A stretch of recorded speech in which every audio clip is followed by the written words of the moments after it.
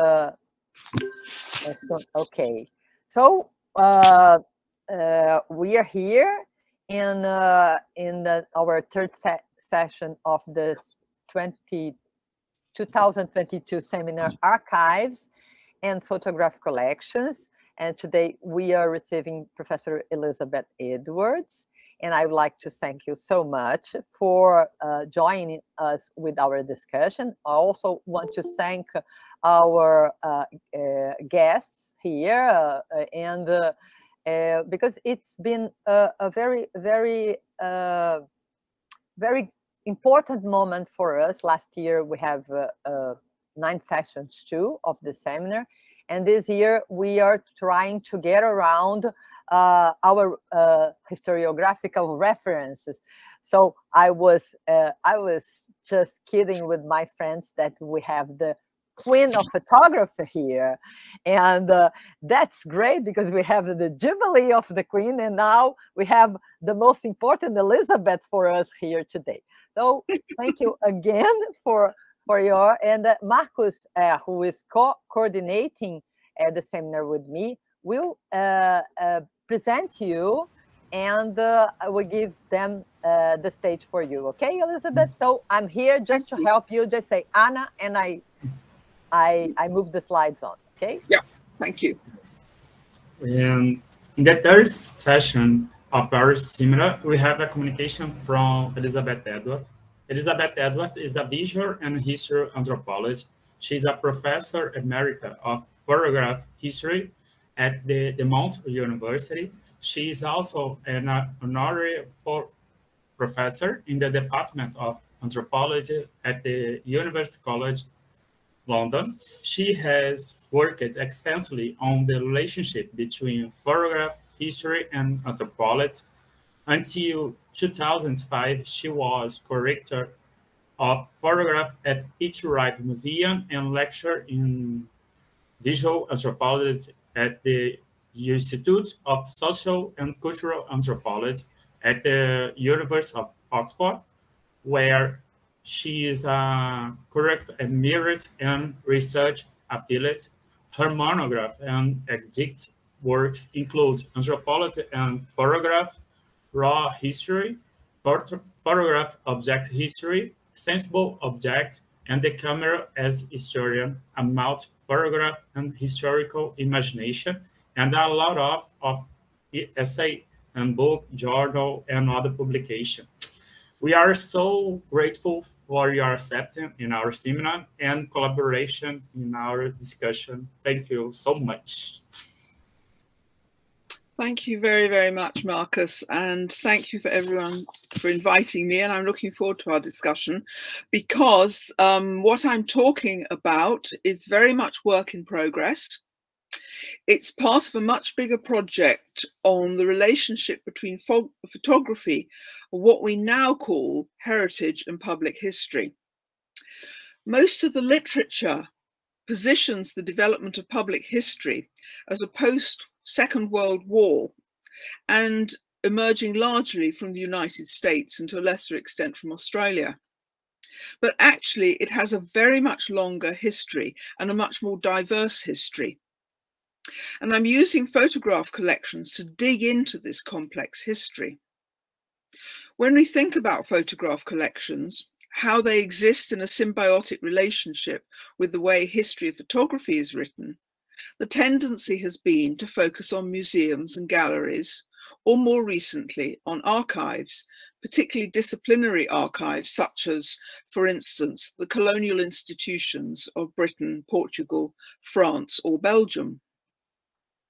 What has been left out of our historical topographies of the photographic visibility are the ubiquitous public libraries, founded in many parts of the world. They are structures of education, knowledge, history, and citizenship. They're collections of street scenes, postcards of local churches, portraits of local councillors and politicians, photographs of local industries. These have all been seen as merely tedious documents of local history. Yet they have a very rich and interesting history. And as some librarians and curators have realized, it was one that could be built on, reinvigorated for contemporary communities as both inspiration and critique. Anna? Thank you. It is no coincidence that in Birmingham, in the UK, for instance, a number of distinguished practitioners, such as Vanley Burke, described by Stuart Hall as the grandfather of Black British photography, which I thought was great until Vanley and I were comparing notes and discovered we were born in the same year. And I thought we'll have less of this grandfather business. Practitioners such as Vanley Burke deposited their archives in the public library as a response to that very status of publicness. I want to say a little about sources here because it underlies everything I'm going to talk about. Because sources for this kind of photographic history are not straightforward. There are relatively few surviving archives about the administration of these libraries. Discussion at the various committees survive only as printed abstracts of local council business in many cases. Further, the librarians themselves were not university-educated gentlemen of a class that left family or professional papers, but people who rose from humble beginnings to become senior in their field, one of the new professions of the late 19th century. So the daily practices of public libraries have less archival density than one might imagine. The evidence for my account has been pieced together from the annual reports presented to local government and often sent to other influential libraries such as the Bodleian Library in Oxford or the British Museum as statements of professional modernity. The early professional journals in librarianship have been vital, and they need to be understood as primary sources. It is where the voices of these librarians and their commentary on photographs emerge. Well, one needs to cut through the hyperbole and rhetorical flourish of these accounts. This is where the librarians of all sorts discuss their practices, their ideals, and their anxieties. And of course, there are the assemblages of photographs themselves and their material forms. But as I shall discuss, few of these archives survive in their original forms, so they make analysis of these forms very difficult. Conversely, archival disturbance itself is evidence of the serial significances and engagements with these photographs. So methodologically, this paper is about how we piece together a history over a dispersed and often rather silent series of sources. How we use photographs and collections as prisms into wider histories. How do we build contexts around a study? Excavating this archival body shows how quasi-Foucauldian models of power and control and the production of good citizens through institutional procedures, what Patrick Joyce has called the work of the techno-state, is a very blunt instrument to bring to such analysis. But we are looking at very complex patterns of agency, institutional practice, and centre-periphery relations. Also, my argument is very materialist, working outwards from these archives and the voices of their makers, rather than working from an assumed theoretical position. If what follows seems detailed, I hope it is a case study about how we can think about and with archives as a series of historically located deposits. The gathering of photographs in Britain's free public library system begins to emerge in the late 19th and early 20th century. Largely, these photographs were those deemed to be of local interest. This period also saw the emergence of local collections within such libraries, and photographs were collected to form a sort of regional and local collective memory within a broad knowledge economy within local civic apparatus. These photographs, gathered in public libraries, were intended to educate their users in the ideas of their history through visual access, through prints, photographs and maps, to architecture, archaeology, to records of notable local events, to local industry, local customs, and most importantly, create a record of local conditions. Anna?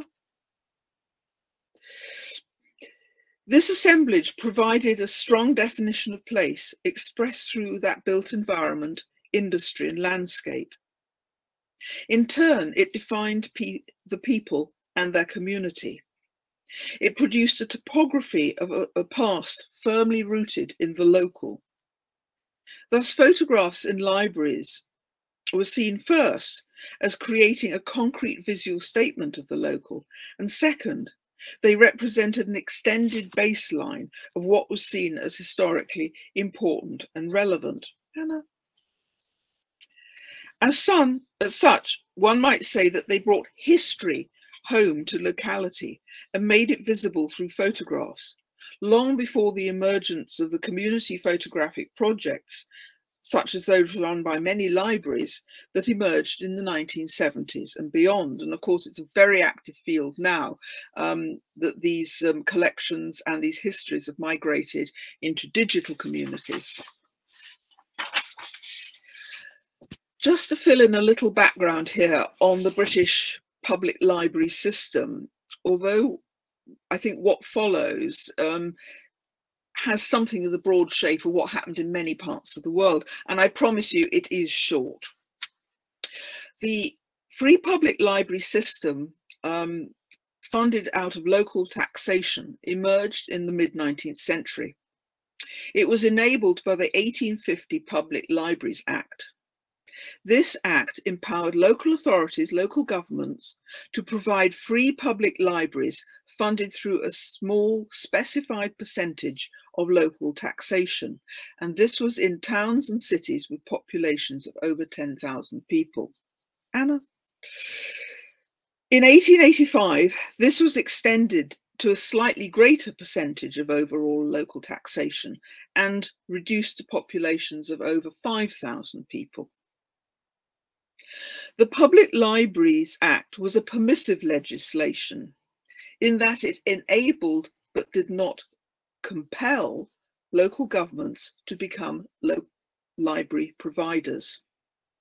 However, by the late 19th century, when photography really begins to start moving in public libraries, and I think the two are related, the publicly funded free library had become a key marker of civilized, liberal, and progressive civic identities across the country, from large cities like Birmingham and Manchester, the leaders in the field, to small country market towns.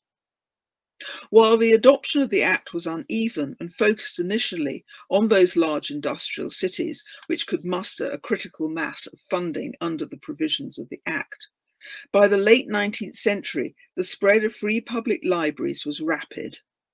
This was especially so after 1893, when legislative constraints were relaxed, allowing local government greater freedom to establish libraries. Anna? Local authorities were often supported by benefactions, especially for buildings, notably by the Scottish-American industrialist Andrew Carnegie, or in London and southern England by newspaper proprietor John Passmore Edwards. What these men had in common was a rise from poverty through free access to reading, hence their championship of libraries and working class access. Public libraries were widely promoted as the cultural powerhouse of a town. Culture in the shape of the public library did not just reflect local economic progress, it was also seen to contribute to it. Public libraries were crucial to the strengthening of civic pride. In the words of one librarian from Bolton, an industrial town in northern England in 1913, the public library, he said, should be the centre of the town's educational organisations, an institution from which the rays of culture should radiate, an indispensable factor in the daily life of the people, and consequently making it an essential part of the local educational machinery. and photographs, I shall argue, became very much part of this. These photographs and the work they were expected to do are, however, almost invisible in history, library history, and history of photography. Yet their presence in libraries was of such longevity and extent that the history of local collections in libraries, one published in 1979, stated that, and this is 1979, they're still saying, substantial collections of photographs in local studies departments show these specialist libraries to have visual resources at their centre from their inception. And this is a really important part, from their inception. So the visual was a profound and though often unarticulated part of the culture of the library. For instance, Anna, illustrated books, magazines, and engravings were widely available. Libraries carried books on photography as well, and some took key journals such as the Amateur Photographer. It is no coincidence that amongst the largesse visited on libraries by Andrew Carnegie were, on occasion, sets of stereoscopes and stereoscopic views. Libraries were also, photographs were also acquired as part of both technical and aesthetic education, especially in larger institutions. Maidstone Museum and Library in Kent, and there was a very strong link between libraries and museums, often physically in the same building at this point, I must point out. Maidstone Museum and Library in Kent, for instance, boasted a collection of photographs of works of art for public use. Visual material, especially lantern slides, was also developed in libraries that delivered technical education, often in conjunction with a network of local technical colleges. And these were another manifestation of local identity. They were often related to local industries under the terms of the 1889 Technical Instruction Act, one aspect of which supported the acquisition of technical literature and teaching aids. A number of photographs of technical processes were acquired by libraries. For instance, in Blackburn in Lancashire, centre of the cotton industry, they had a substantial collections on cotton spinning and weaving. In Sunderland, it was shipbuilding. These were all local industries, so photography was very much part, and particularly the lantern slide, was very much part of this technical education in libraries. And as I said, there's hardly any analytical work on these collections at all. And I think a lot of them, particularly the lantern slides, have now disappeared. Lantern slides were just an out-of-date medium for showing out-of-date industrial technologies by, say, the 1970s or 80s, and I think a lot of them disappeared then.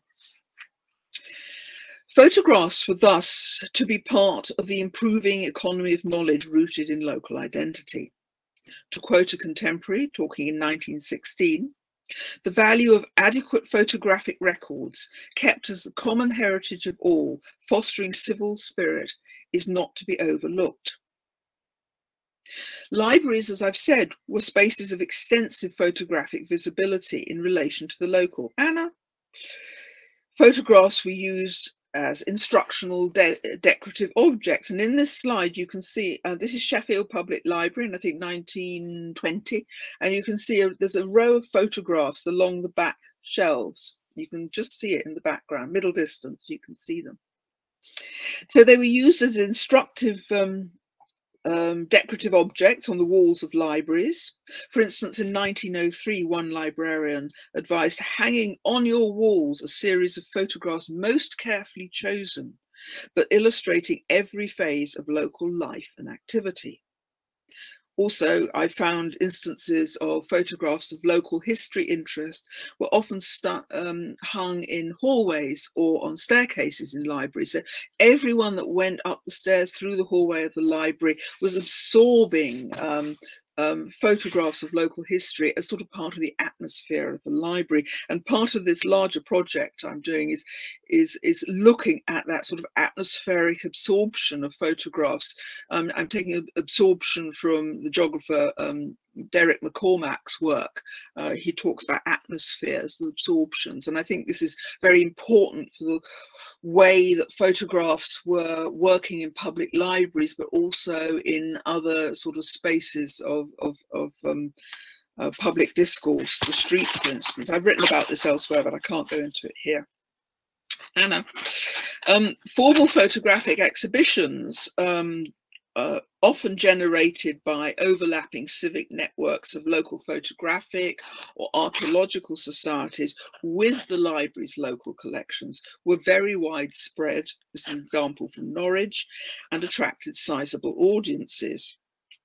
Often groups of school children were brought to see these exhibitions to be educated in their local history. Anna. And local school children were given photographic postcards, often of local historical scenes, as school attendance awards. And you'll see this one says, never absent, never late. And the child's name was written on a form on the back. And I've got very interested in these, and this is going to be part of the larger project. So I've located an important collection of them, but I've been buying them off eBay. They're wonderful. Anyway, we digress. Lantern lectures, a staple of visualized knowledge in the library, also often attracted huge audiences. One on the Jewish history of Spain, given at Liverpool Central Library, had, and this was illustrated with lantern slides, had an audience of over 900 people. Above all, there were, as I've said, the educational lantern slides shows, which, as a contemporary put it, had the double appeal to the eye and the ear, being more effective in conveying instruction to both the educated and the uneducated. Anna. Indeed, the history of photography sometimes featured, such as Croydon Library in 1907. They have a lecture on the history of photography. So we see, you know, libraries were photographically saturated places. Anna, given the emphasis on, can we move on, Anne? Thank you. Given the emphasis on civic and local identities, it's unsurprising that the local history collection was the most concentrated site for collecting photographs in public libraries. If history and the national past was seen as represented through the library's book stock, and one of the things I've been looking at is the book stocks of library and the proportion of historical books and the readership for these. Local history also had to be anchored in the local, and this was a very important discourse about how to teach history round about 1900, that you start from the local and you move outwards to the national and the imperial. So making and collecting photographs became increasingly important parts of local collections. They offered both the power of archival accumulation and a statement of the local, and they gave access through the immediacy of photographic information. Local collections delivered then specific forms of knowledge to the public and were perceived as a general good. But they also articulated the subjectivities of locale as an act of self-representation and self-assertion. Photography itself was perceived as providing direct and accurate records for local preservation. To quote a supporter of visual histories in 1911, the uncompromising and detailed fidelity to the original, which is the outstanding characteristic of a photograph, constitutes the great value of photographic record and the most effective means of the reconstruction of the past. So local collections provided both historical immediacy and a concrete sense of the local past within the educative functions of the library, available to all. Again, to quote a contemporary, and I'm using a lot of these quotes because I'm very interested in as near as you can get to the contemporary voice about here. And this is why I say these library journals must be seen as primary sources.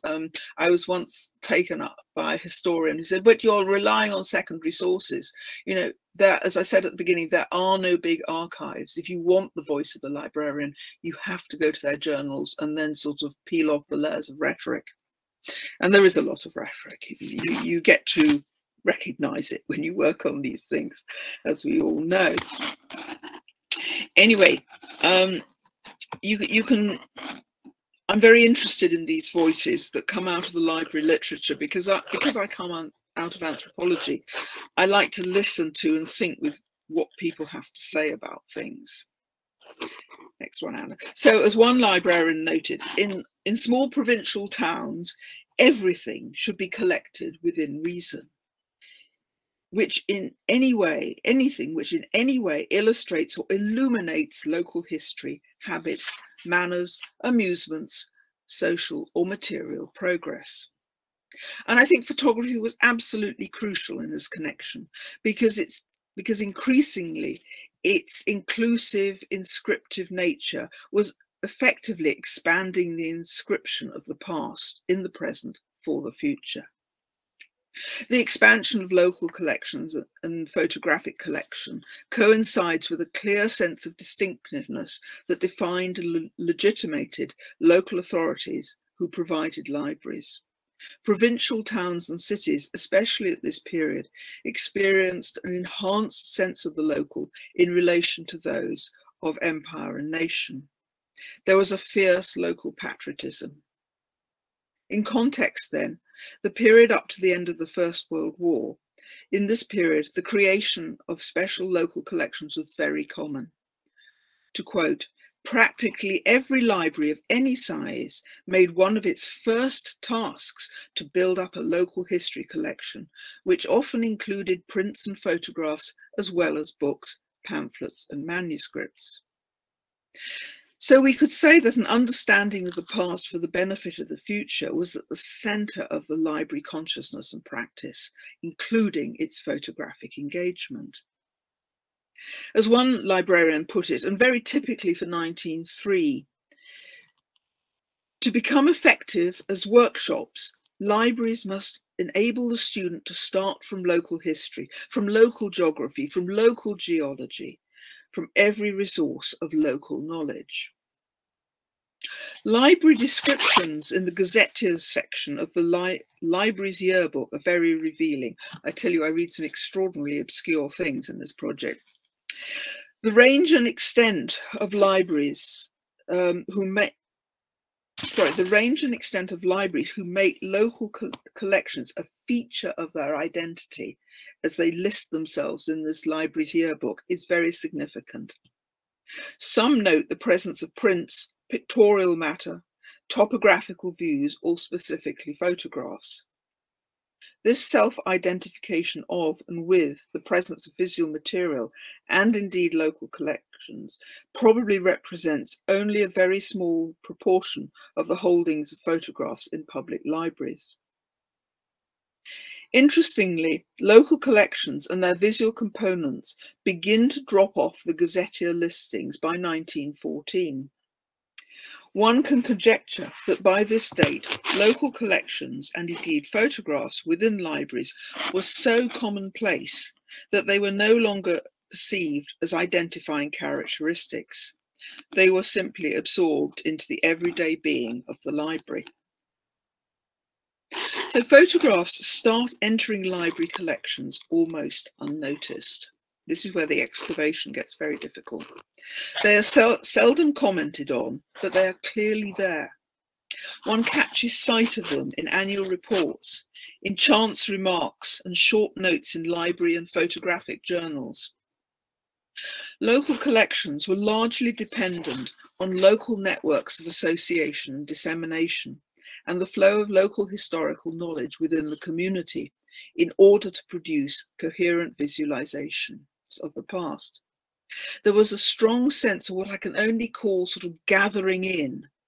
The local collection was grounded particularly in local knowledge, privileging places or sites that defined the experienced, the imagined, and the performance of the local.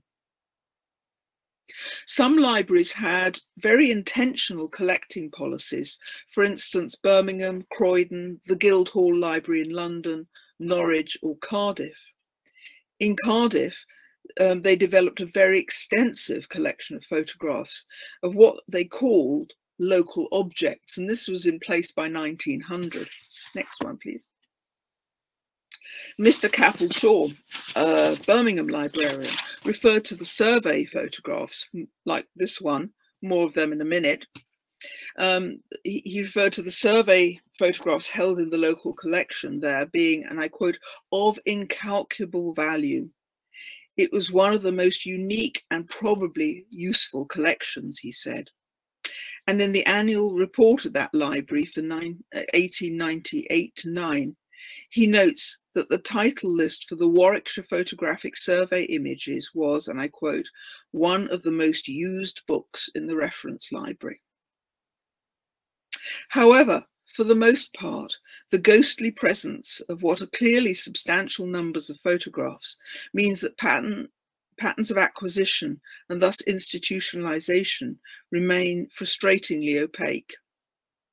Many collections depended on networks of historical and photographic production and circulation. They built up their collections from donations from local historians and antiquarians. Certainly photographs and illustrated materials were widespread within these acquisitions, but only occasionally itemized. Anna, for instance, in 1906 and 7, the Gloucester Free Library reported a donation of, and here's one of them, a series of 21 enlarged photographs of Gloucestershire fonts and tympana for the photographic record. And these are absolutely gorgeous carbon prints that's been made by the photographer, who was a local commercial photographer. Few libraries appear to have purchased photographs for local collections, despite local commercial photographers producing a massive views of potentially historical interest. Although many of these photographs have found their way into local libraries since. They don't seem to have been collected very much at the time, and it seems to have been simply a matter of money. There was some confusion about the legality of acquiring photographs and other visual material from the library tax, reflecting perhaps an uncertain status of photographs within largely bibliographic collections. Despite enthusiastic and vocal supporters amongst librarians, the emphasis given to visual collection and indeed local collections was very, very variable. In many cases, it was dependent on the personal, bibliographic, and indeed political tastes of the librarian. Anna, the success of Brentford's modest local library, Brentford is now a suburb of West London. You've probably flown over it many times on the way into Heathrow. Brentford's modest public library, for instance, this collection was due to its librarian, Mr. Turner, being very interested in local history. He actively built up a photographic collection, and he placed it in albums in the reference library, its progress noted through his annual reports. And they deny all knowledge of this collection now. It's one of these ones that's been split up and dispersed. Yet other collections were entirely random, and it's clear that librarians were simply not interested. There remained, however, within ideas of local distinctiveness that I noted earlier, the problems of the parameters of the local collection, what it should contain and for whom. James Duff Brown, librarian of Clerkenwell in East London and a prolific writer of library manuals, stated in 1903 that while, and I quote, photographs of every notable building, street, person or event in the district were desirable, at the same time it was better to let the local collection grow naturally than attempt to force it into prominence all at once. unless some private collector's treasures be acquired by gift or purchase with which to make a start. He goes on, no local collection should be fostered at the expense of the general work of the library. Some librarians with antiquarian tastes, Mr. Turner in Brentford perhaps, occasionally do this, in districts rich in historical and archaeological associations. And this is undoubtedly to the prejudice of the efficacy of the general library. So there's quite a pushback against this. Some librarians, while broadly supporting the idea of the local collection, were concerned that local enthusiasms might therefore be allowed to siphon off a disproportionate amount of library funding, which would be better spent on the library's main purpose. This was especially so in smaller libraries, where there was a concern that photographic acquisition might deflect funds from the library's central purpose, which was books and education. Anna? At one level, a large city like Birmingham was successful because it was big enough to sustain both. So was Manchester. However, for some librarians, even local collections themselves were seen as problematic. Anna. They were seen as hotbeds of unprogressive and self-indulgent antiquarianism. There was also some debate as to their appropriateness to free libraries, because the free libraries had largely a lower middle class and working class demographic in their users. Whose history was this actually? However, as I've suggested, there appears conversely to be a view that photography, with its random inclusiveness and scales of inscription, its immediacy and appeal to the eye, had the potential to form some sort of counter-narrative that might mitigate such antiquarian effects. Anna, librarians' intent on more systematic and bibliographically robust engagement with local recording and acquisition of photographs turned to the networks of civic action.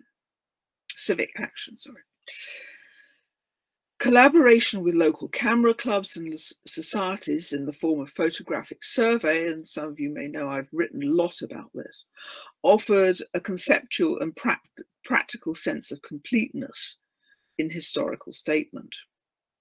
As a librarian in 1911 noted, arrangements should be made with local photographers, or if there is an amateur, or if there is an amateur on the library staff who possesses and knows how to use a camera, good prints should be obtained of all local events, such as the declaration of the king with military and civic ceremony, or the unveiling of a monument. Under the rubric of this largely amateur movement, local clubs and amateur photographers deposited their photographs of the material remains of the local pasts in the library for the general good. Importantly, these actions were understood as donations of photographic skill within the local social exchange networks. As a letter to the Library Association record, it's a key journal in the library field, noted, photographic survey and record may be defined as the organised enlistment in the public service of the unique power of the camera. Thus, local communities were encouraged to document themselves for the benefit of all. And I quote again, in the photographs daily taken by the thousand by amateur and professional photographers, there actually exists material with public potential value hardly to be overestimated. Indeed, it goes on, the results of such a survey can be of the greatest value to all citizens who wish to know more about the conditions of their own area. And it is this position that in many ways, Anna, lays the foundations for for the idea of library involvement with community projects in the late 20th and 21st century. It also raises, I think, questions about the grounds for selection of these visual histories, given the class demographics and the ability to indulge in photography as a hobby. At one level, the photographic surveys reproduce traditional patterns of hierarchical importance: the parish church, the big house, the almshouses for the poor, the village green, the charitable foundation, ancient trees, local curios. These are all the foci of antiquarian interest since at least the 18th century, which had also shaped many textual donations to local histories. However, these familiar patterns are not the only historical narratives being generated and institutionalized. Anna, in constituting important in local terms, such collections also gave popular culture a tradition which reached back into the past of the nation. But it's a national past conceived in terms of specific identities and a local and regional culture. This was arguably strategically reinforced by the inclusiveness of photographic inscription as a historical record. The directness of photographs as information was seen as especially efficacious in working class education, and the inclusiveness of photographic inscription was seen as holding a range of historical possibilities and experiences.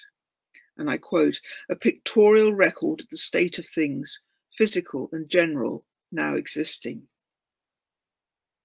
Photographs with their inscriptions of streets and schools and markets and workplaces, as well as churches in antiquity, expanded the potential historical record into the infrastructures and landscapes of experience, which were simultaneously local, historical, and modern. This sense of civic modernity is reflected, perhaps, in the fact that the impetus for local survey was often driven by local authorities and libraries themselves, not by photographers saturated in picturesque traditions. Anna, in Birmingham, increasing numbers of photographs address the industrial and urban histories and infrastructures, such as this photograph of the central fruit and vegetable market. You find similar patterns in Manchester and Norwich, Anna. In Norwich, for instance, the local survey, which included this photograph of footwear factories. Norwich was a centre of a big agricultural area with a lot of cattle grazing, so the by industries are a lot of leather industries focused in Norwich, so hence the importance of the shoe industry. So the impetus for local survey in Norwich was clearly driven by the library, and it was the library that produced the organising committee that was made up primarily of librarians, but also local networks, which included the Scientific Gossip Club, Norwich Teachers Field Club, the Ladies Camera Club, and the local Photographic Society.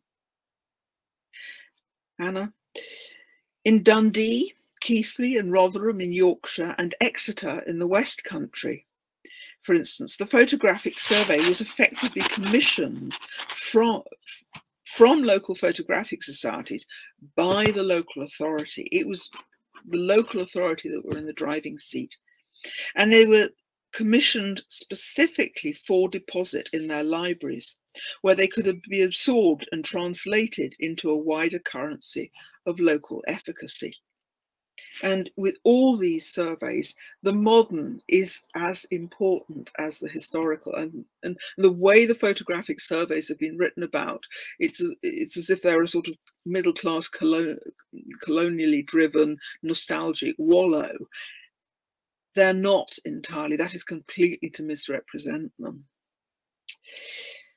Dundee in Scotland, I think, is a very interesting case here about questions of modernity and efficacy, because it raises those very questions that I've been talking about, and above all, a sense of the future. that the photographic archive would communicate these community values into the future. Anna.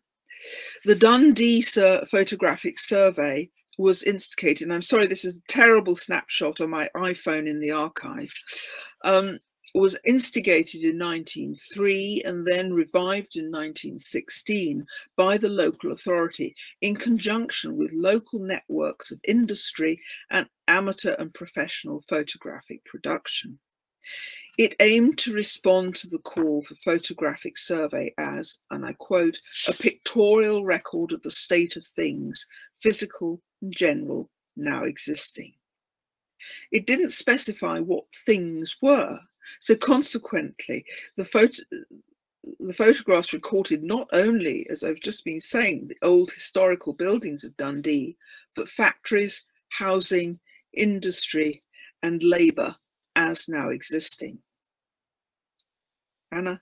However, the Dundee survey was not only to provide a record of, to quote, the civic life of the borough in the early years of the 20th century, it's how they positioned themselves. It anticipated the desire for a memory of current or contemporary civic and industrial efficacy, an identity in the future. Printed largely in the stable processes of platinum and carbon, the albums became a sort of time capsule within the structures of local governance and information provision. And I quote, one set of the photographs is to be sealed up and deposited in the Dundee Charter Room. It's a sort of strong room where they kept their civic papers, the Dundee Charter Room, to be opened, say, a century hence. And it's to be kept in, the other one is to be kept in the public reference library, to be consulted under conditions that will ensure its preservation. So you've got this sense of the survey and its albums becoming a kind of time capsule. It's driven not only by a sense of the past, but a sense of contemporary civic pride. For instance, the newest machinery in the factories as a competitive modernity. And it's driven by an anticipation of the future. Factory owners in particular seem to have commissioned local photographers to produce their statements of modernity within the structure of the survey. And it's a modernity, of course, inscribed through the modernities of photographic technologies. And there's a lot of commentary about how photography itself is the appropriate technology to record these technologies of modernity. It's sort of this sort of Russian doll of technologies of modernity that they talk about the whole time. It's a very strong theme. The Dundee survey received its impetus equally from local institutions of knowledge, the library and the museum. And as we can see, it's moving through the networks of civic society, manifested through photographs. It made civic society visible and accessible to all through the inscription of local things, here lodged in the library. Next one, please, Anna.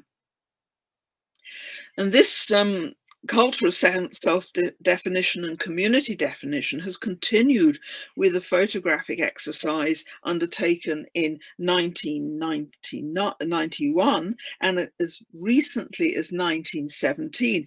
And these in Dundee and in other places too, these collections become sort of additive archival spaces that go right back into the late 19th, early 20th century, but they're still perceived as active in communities now. And Dundee, as you see here, is a very, very good example of this.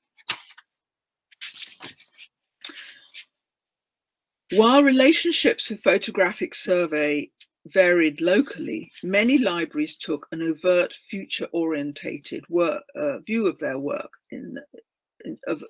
future-orientated work of their local collections, and Dundee's a very good example. Indeed, there's a sort of evangelical language one finds around the civic role of libraries at this time.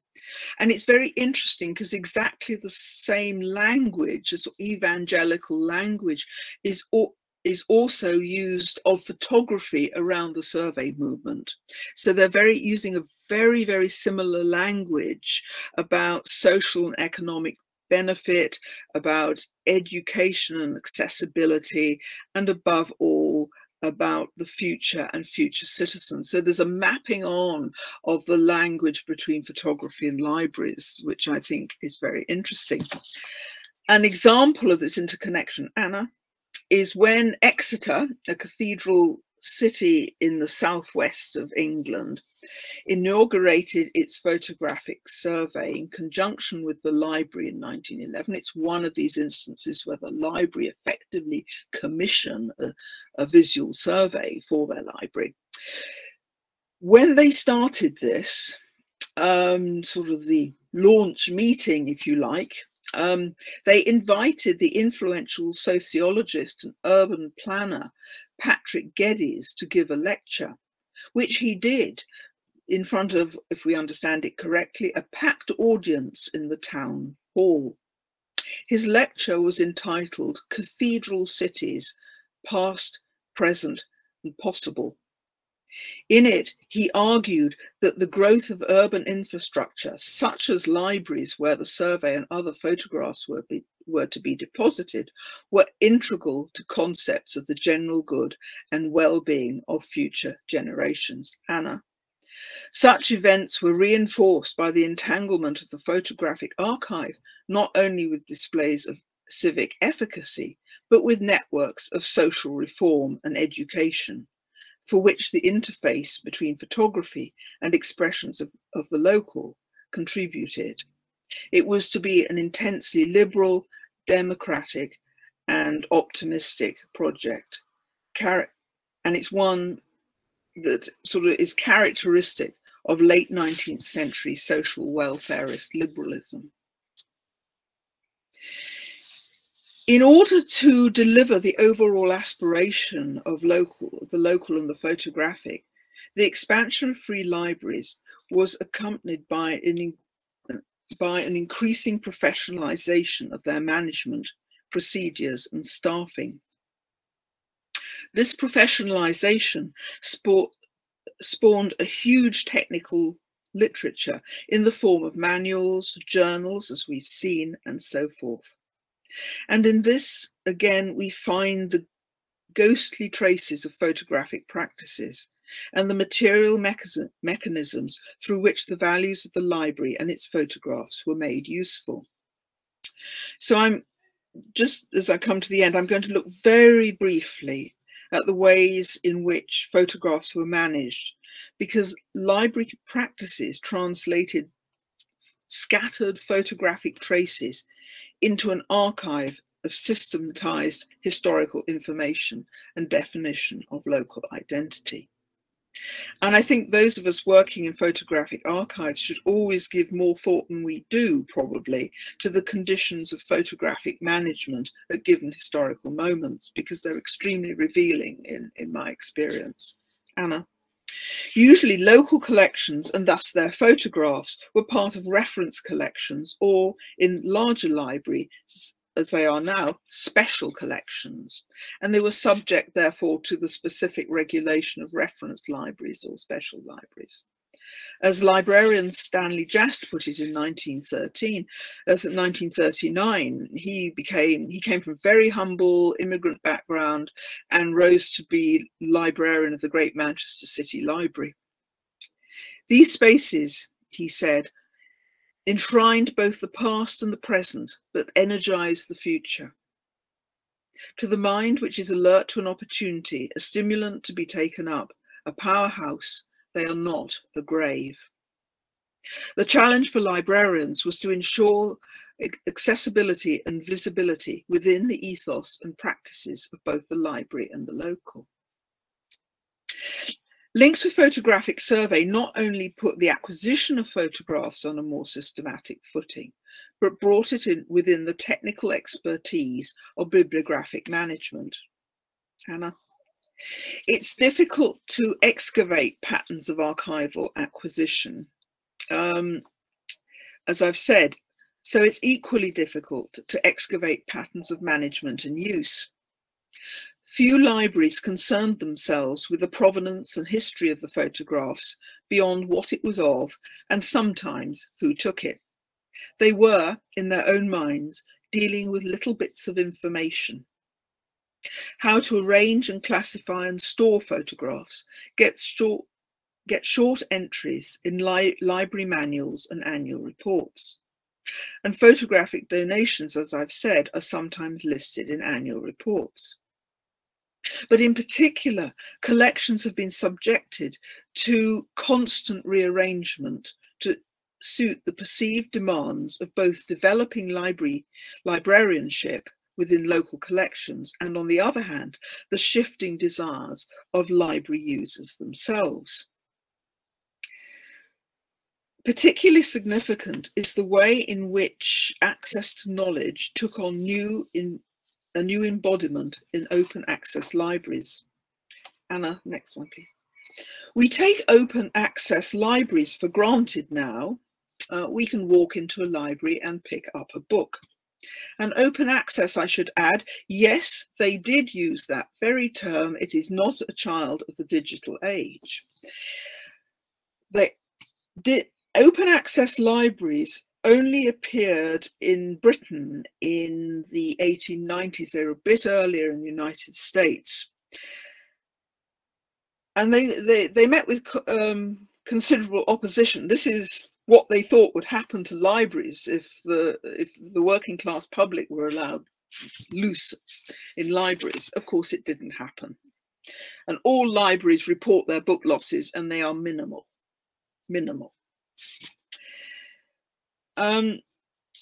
Many librarians who did much to build local collections and facilitate photographic collection were also reforming librarians and early exponents and adopters of open access libraries. You know, it's a very big political debate about letting the working class loose on books. It's a huge debate, and it's a very interesting one.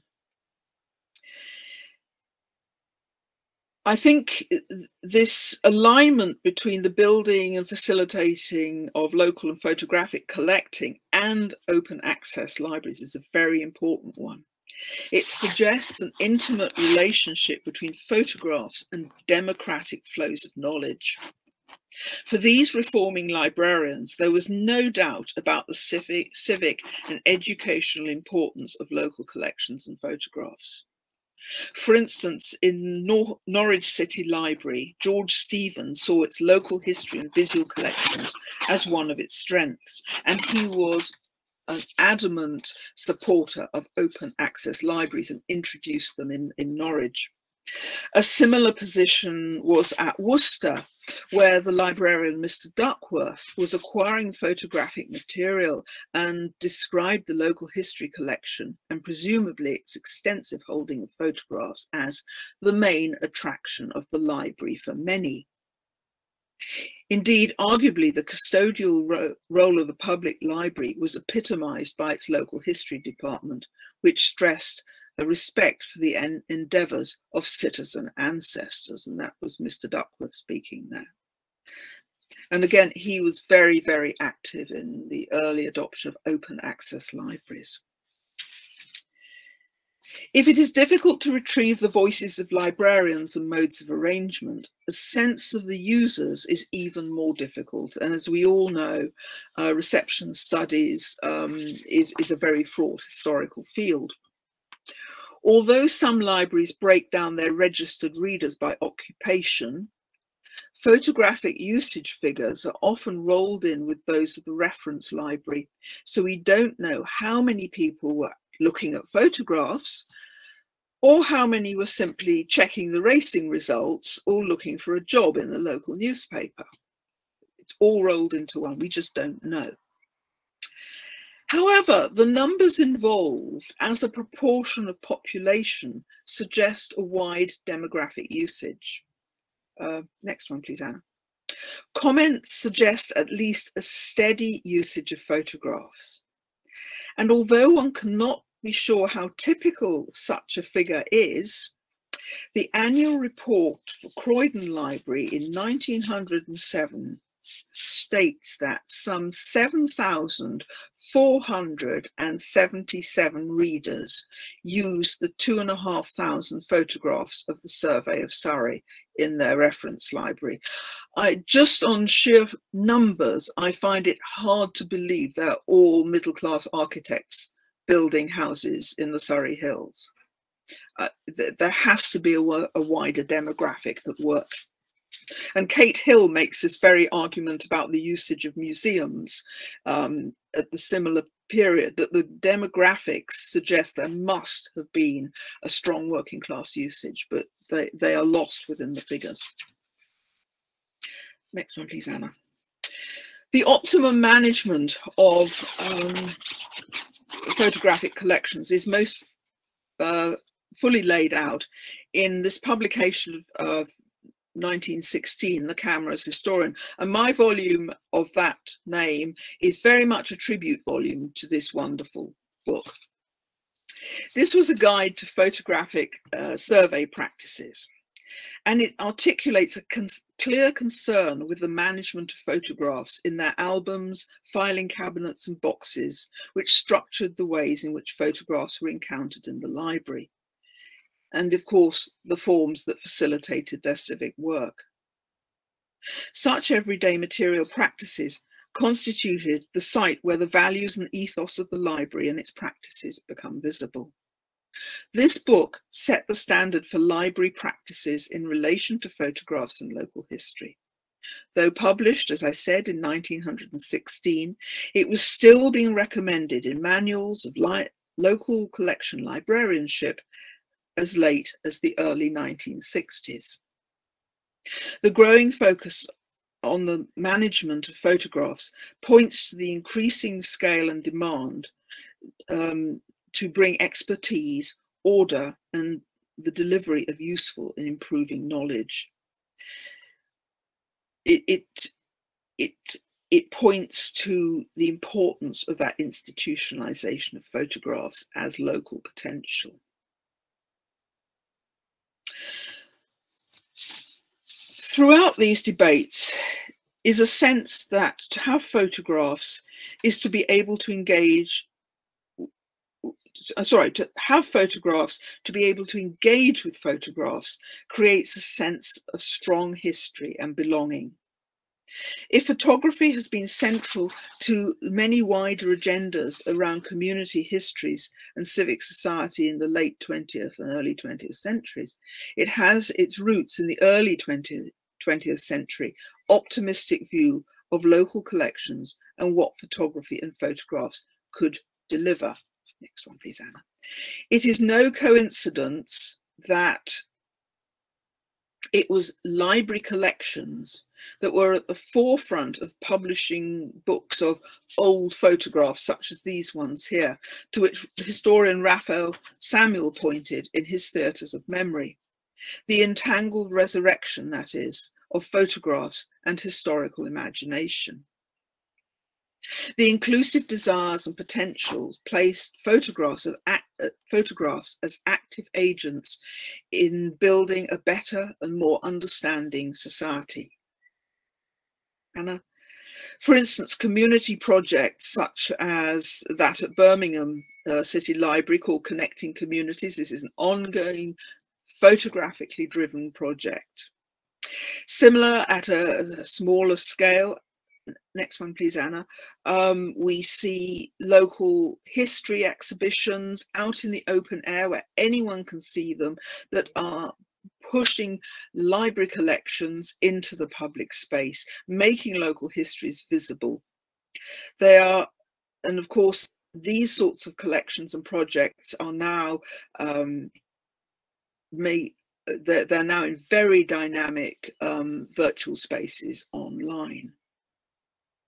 So as I say, all these agendas are now widespread and vibrant in both analog and virtual forms. All represent a series of linked agendas with photography at their very centre, but one, as I've said, that has its roots in the hopefulness that clustered around photography in the early 20th century. Final one, please, Anna. So while we contemplate the future of photographs and the nature of the archives and what we might do with them, I think the backward glance that I've provided suggests the longevity of expectation about what photographs might do for communities more broadly. Technologies have changed, of course, ways of making have changed, patterns of institutionalization have changed, even ideas of authorship and significance have changed irrevocably. But the social and cultural desires for what photographs can do for people, how they can mark their histories in multiple ways, give expression to concerns and frustrations, negotiate a sense of the local, yet reach out to the national and indeed international. None of this has changed, for these are the basic desires of what people want photographs and photography to do for them. Yet, as I said at the beginning, these archives sitting in public libraries across Britain and elsewhere are seldom subjects of analysis in and of themselves. They lie outside the value system of important photography. But then again, I've always believed in the fundamental and transformative energy of the margins. Thank you.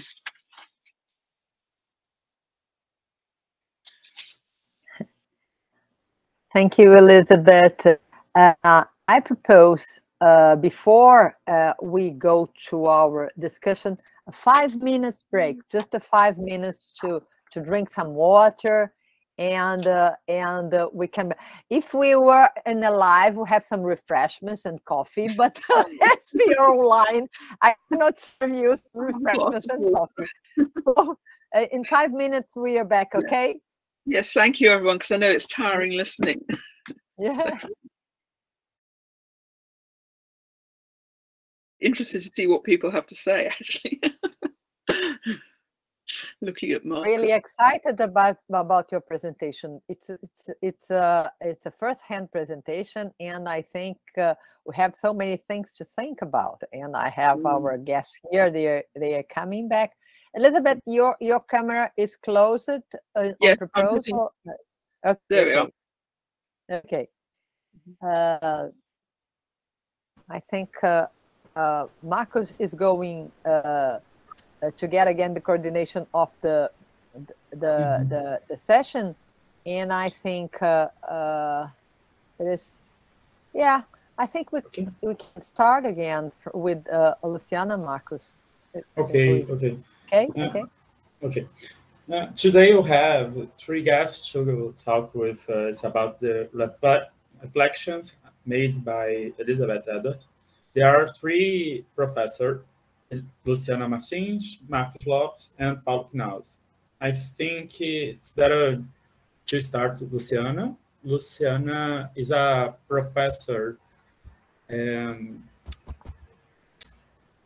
of Latin America and Visual Culture at Birkbeck University of London. And last year, she was with us in this seminar. Thankful, Luciana, to your presence today. Thank you, Marcos and Anna, and thank you so much, Elizabeth. It's an amazing talk. I'm going to look at my digital library with new eyes now. Really, it's great. Yeah, I particularly liked the when you talked about the modernity of the medium itself, and you know, the idea of creating these collections as you know, as a sign of, when you use this expression of a time capsule. So, you know, this idea of making an effort to register things that they know is going to change. Mm-hmm. So it's this, it's not just nostalgic for this more antiquarian idea of history, but it's this idea of recording the modernity that they know it's going to pass in a way, you know, because you see those factories, and which is, you know, it's a different sense of history, I think, that's being created through those efforts of collecting at that period. So I think that's something that I'd like you to say something more about. I have another aspect of your talk that when you mentioned the book, you know, the camera as historian, I was thinking maybe the camera as a kind of a historical geographer, because it's very much linked with the making of these places as well, isn't it? Of these communities, but they are related to particular senses of place, and so these the idea of the local, I think the idea of the scale is very important here in your talk. I sense, but I think you don't develop very much that in your talk, because you mentioned, you know, the scale of the local, the national, and imperial. And I think the imperial at this moment is key, I think, for understanding this attachment to the local in a way, you know, because this is a period of incredible a change in terms of expansion of empire, and expansion of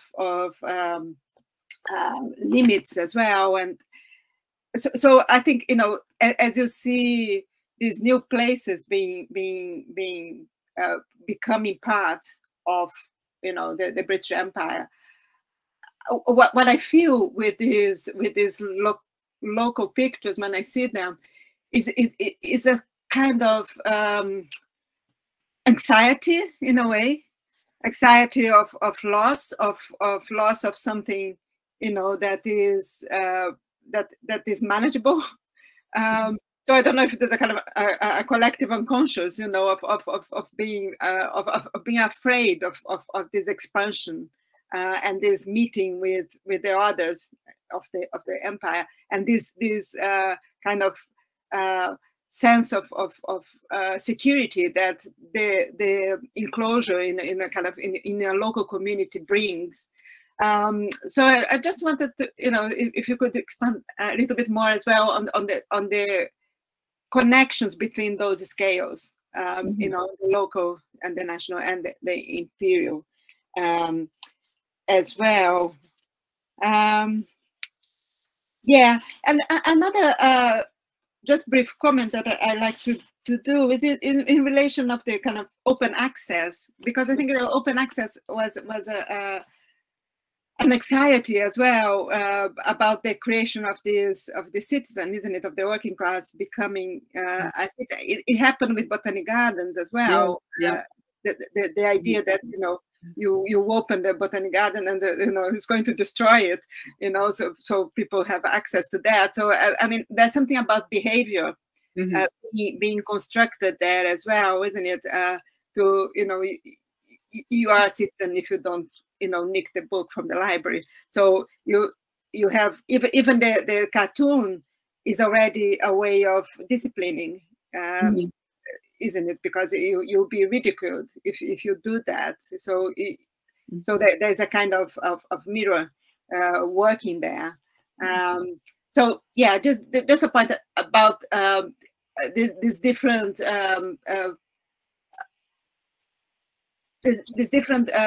spaces where this disciplining is happening, and the role of you know, this photographic collections and surveys within as well. I think I'll stop here. Thank you, Luciana. That's enormously rich, and you've raised some really important points that I have been thinking about, actually, but they weren't in the paper. Sort of, I think your sort of first point about mediums of modernity and change and imperial anxiety kind of morph into one another. I think they're sort of part of this, different angles on the same thing. I think that this idea of a modernity that was going to disappear is certainly part of this discourse about the future. And what's really interesting is Just to give an example, I didn't talk about it at all. There's a very interesting photographic survey in Keighley, a textile town in Yorkshire, or ex-textile town, we should say now. And they actually make a point of recording, if you like, disappearing modernities. And it's a very interesting survey. It's not a big one, it's quite small. It survives in 4 enormous volumes about this size in the public library. No one's done anything with it, fortunately. It's still in its original form. It's one of the few that is. And it's really interesting because it's an additive space over about 40 years, from the late 1890s, and it finishes in about 1936. I think that's the most recent images. And so these 4 albums in the library become an additive space of this shifting modernity. And one of the things they record within this are old factories that are being modernized. So when electric pumps come in, for instance, they photograph the remains of the old water pumps being taken out. A lot of surveys have a photograph of the last horse-drawn tram and then the new electric tram coming in. So there's this sense of rolling modernities that define it. So it's a sense of loss, but it's also very future orientated. So I think there is this play of time within the surveys, which is really interesting. There's always this anticipated memory that's at work, which of course is true of most photography in some way or other. I think you're absolutely right. This is camera's historical geographer. There's no doubt about it. And again, the Keighley one is really very interesting. There's a very controversial reservoir built in the, I think, around about 1930, up in the Pennine Hills above the town. And this is to feed water supply into the huge industrial cities of West Yorkshire. And it floods a very beautiful valley. And, you know, I think it's accepted locally as a cruel necessity.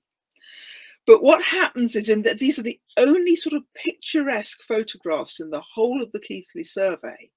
The photographers go out and they take these beautiful lyrical photographs of the valley that is going to be flooded for a reservoir.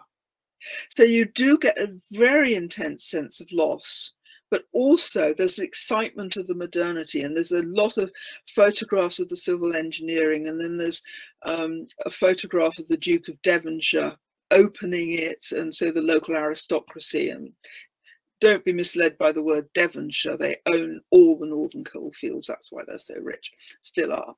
And so there is this sense of modernity, rolling modernity, but also a very intense sense of loss. And it's so interesting that it's the picturesque style of photography that kicks in at that moment. You know, gnarled trees covered in moss, the light falling in a certain way. It's very pretty.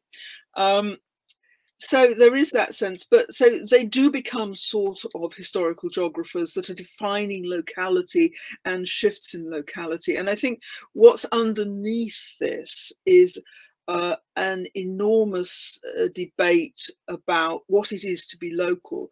There's been an enormous amount of work by historical geographers, which you well know, and also by urban historians about shifts in ideas of modernity and community. There's some very interesting work on civic ritual in the late 19th century and what this actually means, because it's civic ritual which is photographed for the local library.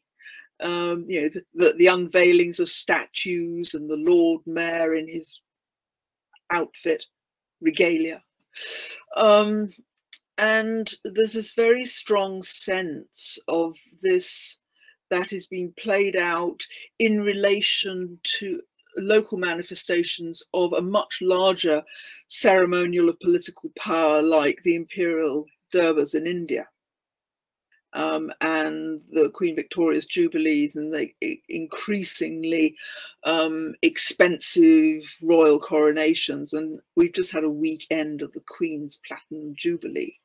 No expense spared.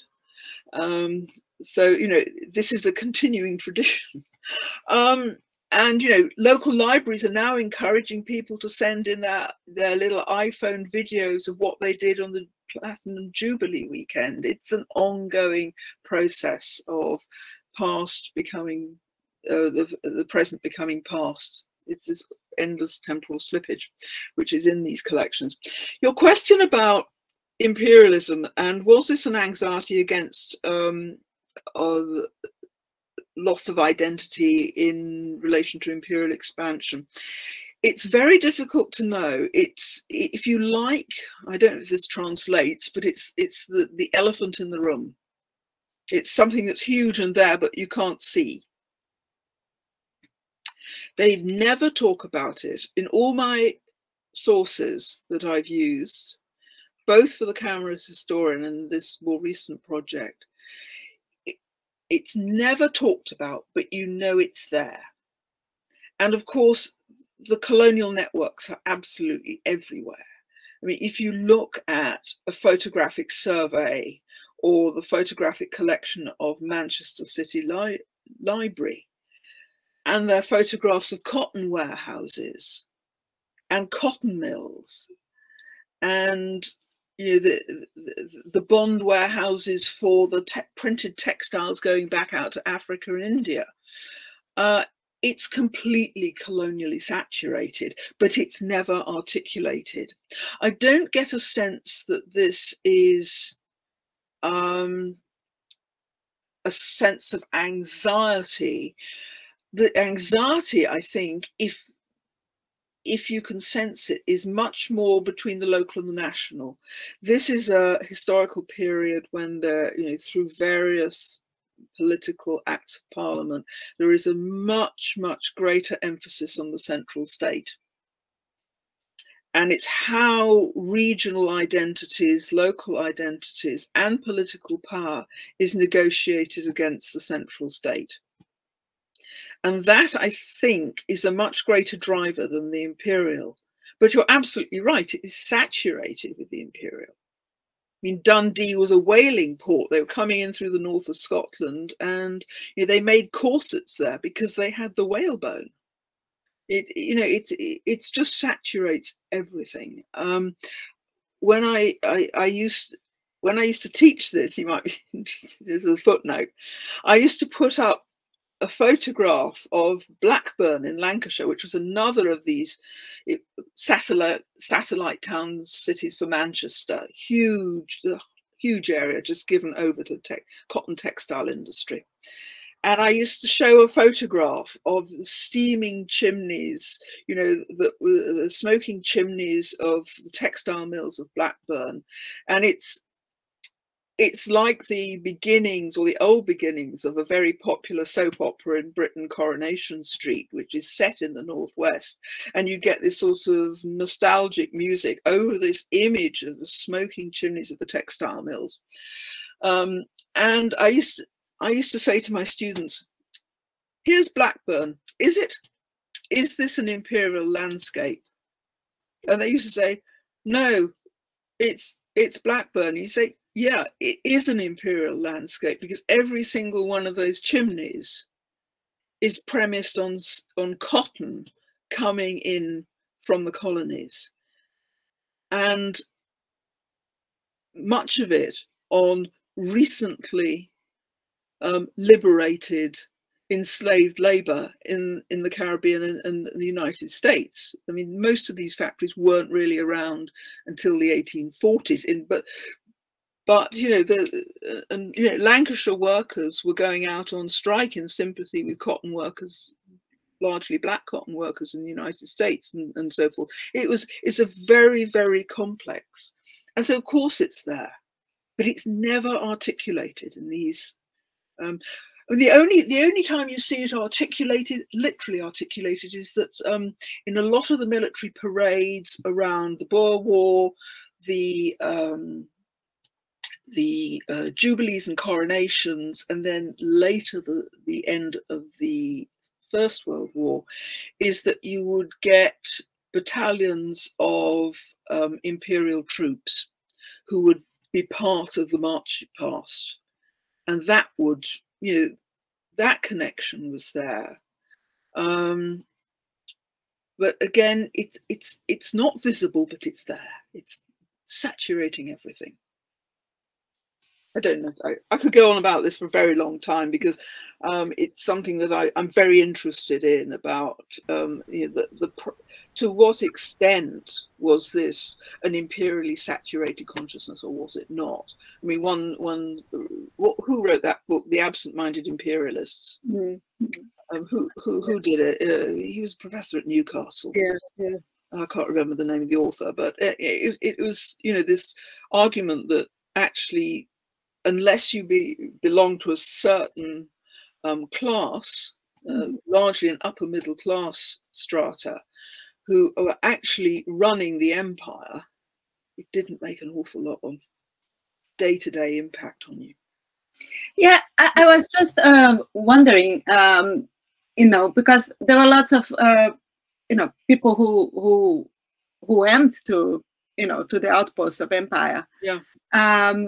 That weren't upper class. They went to work there. Yeah. So, you know, there might be a way of exploring, I don't know, maybe some kind of personal archives, family archives, where you might see, you know, exchanges of those photographs, you know, to give a sense of, you know, connection to the place that were left in the colonies. You know, I don't know. I'm just kind of thinking aloud, but you know, there must be a way of tracing a bit, you know, of some of those histories that it might help to provide some clues for that feeling. But thank you so much. I mean, just to come back quickly on that, I think there probably are. I mean, I think a number of archives, and interestingly, there are a number of local archives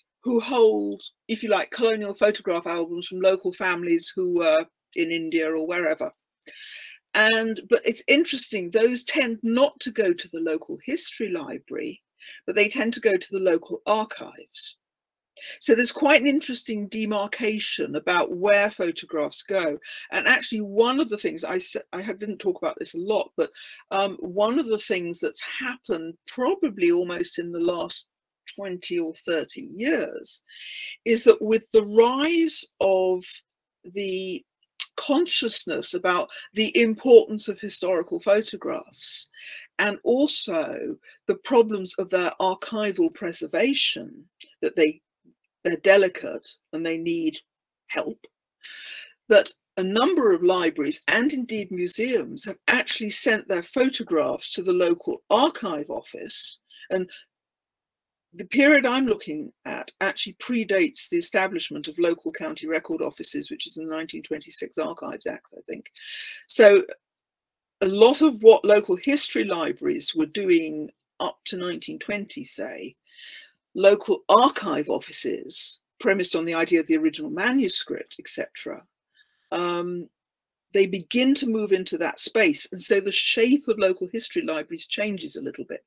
And so most of them held onto their photographs, but they transferred manuscripts that they might have held, but they held onto their photographs.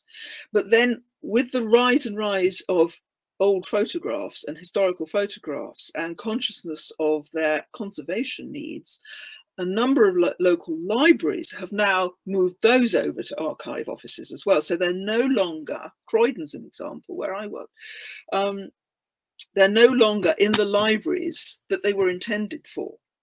And often this is happening completely without documentation. So, you know, in 50 years' time, there'll be a very tenuous link that these were ever in the library. And the number of libraries that have denied that they have photographic collections to me is enormous. Till you turn up there and say, what's that? Oh, it's a photograph. Yeah, well, that's what I'm after. Oh, we thought you meant art. No. Sorry, I won't go down that route. Thanks, Elizabeth. Thanks. That's great. Thank you so much. Thanks. The next debate is Paulo Knauss, is a professor in the Department of History in Universidade Federal Fluminense. Paulo. Hi, Paulo. Thank you, Marcos. First, I would like to thank Professor Edwards for the wonderful paper. It was really very interesting to hear you. And I was very glad about the approach you chose to develop your argument, especially because you highlighted those heritage practices.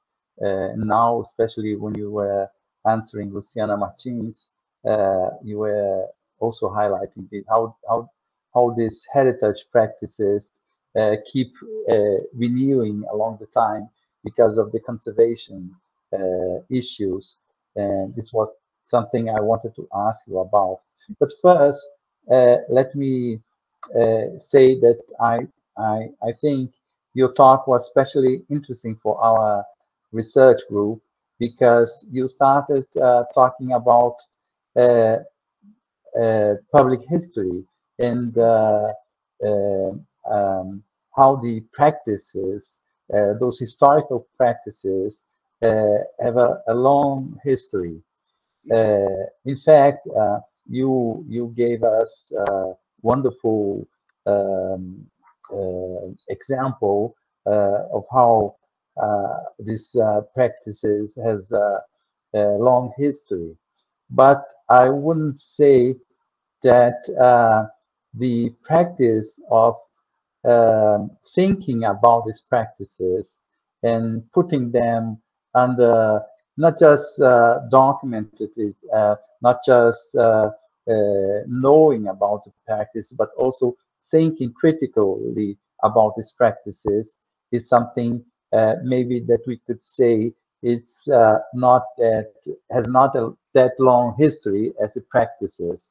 And this is something I would say can make public history not just something new, but especially something that can bring innovation about the history of our discipline, the historical practices. And I think your talk was a wonderful chance to follow with you the idea of doing the history of our practices, but at the same time putting in question, interrogating the basis of the building of these historical approaches. So this was my first point. I wanted to stress the idea that you help us bring an example of the history of Britain, the English history of these historical practices, how long they are, but at the same time, how important is to do the research about the history of those practices and putting them on question. This is something I guess it's very interesting for our group, as I started to say at the beginning. Beside that, I would say for me, especially, I was very glad to follow your argument because you highlighted, in fact, how libraries are part of the history practices and is a field or a part of the institutionalization. I don't know if I can say the word of history. I mean, we usually think that history is based on the university, on the based on the research centers. And in fact, as you showed us very clearly, the practice of doing research about history is spread in many other fields of the society, and especially in the case of the libraries. I was amazed about the history of libraries you showed us in Britain, in England, and especially because we live in a country where we don't have this wonderful library system that you have. And I noticed something very important, I would say, that the fact that this wonderful library system that you have in England is the result of a policy, of a cultural policy that supported the building and the institution of libraries in England. That's maybe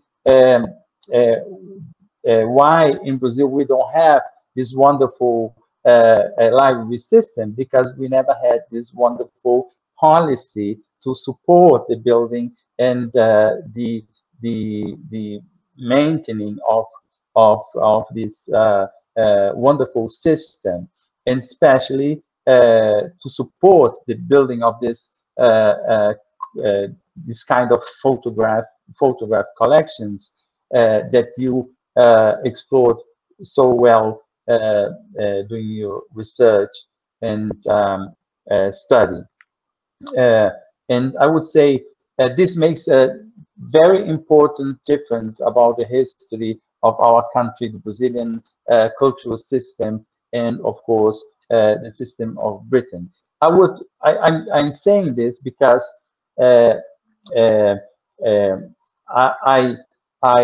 wonder if it's possible to do some kind of research as you proposing in the same way for the Brazilian case, because we don't have this policy, we don't have this wonderful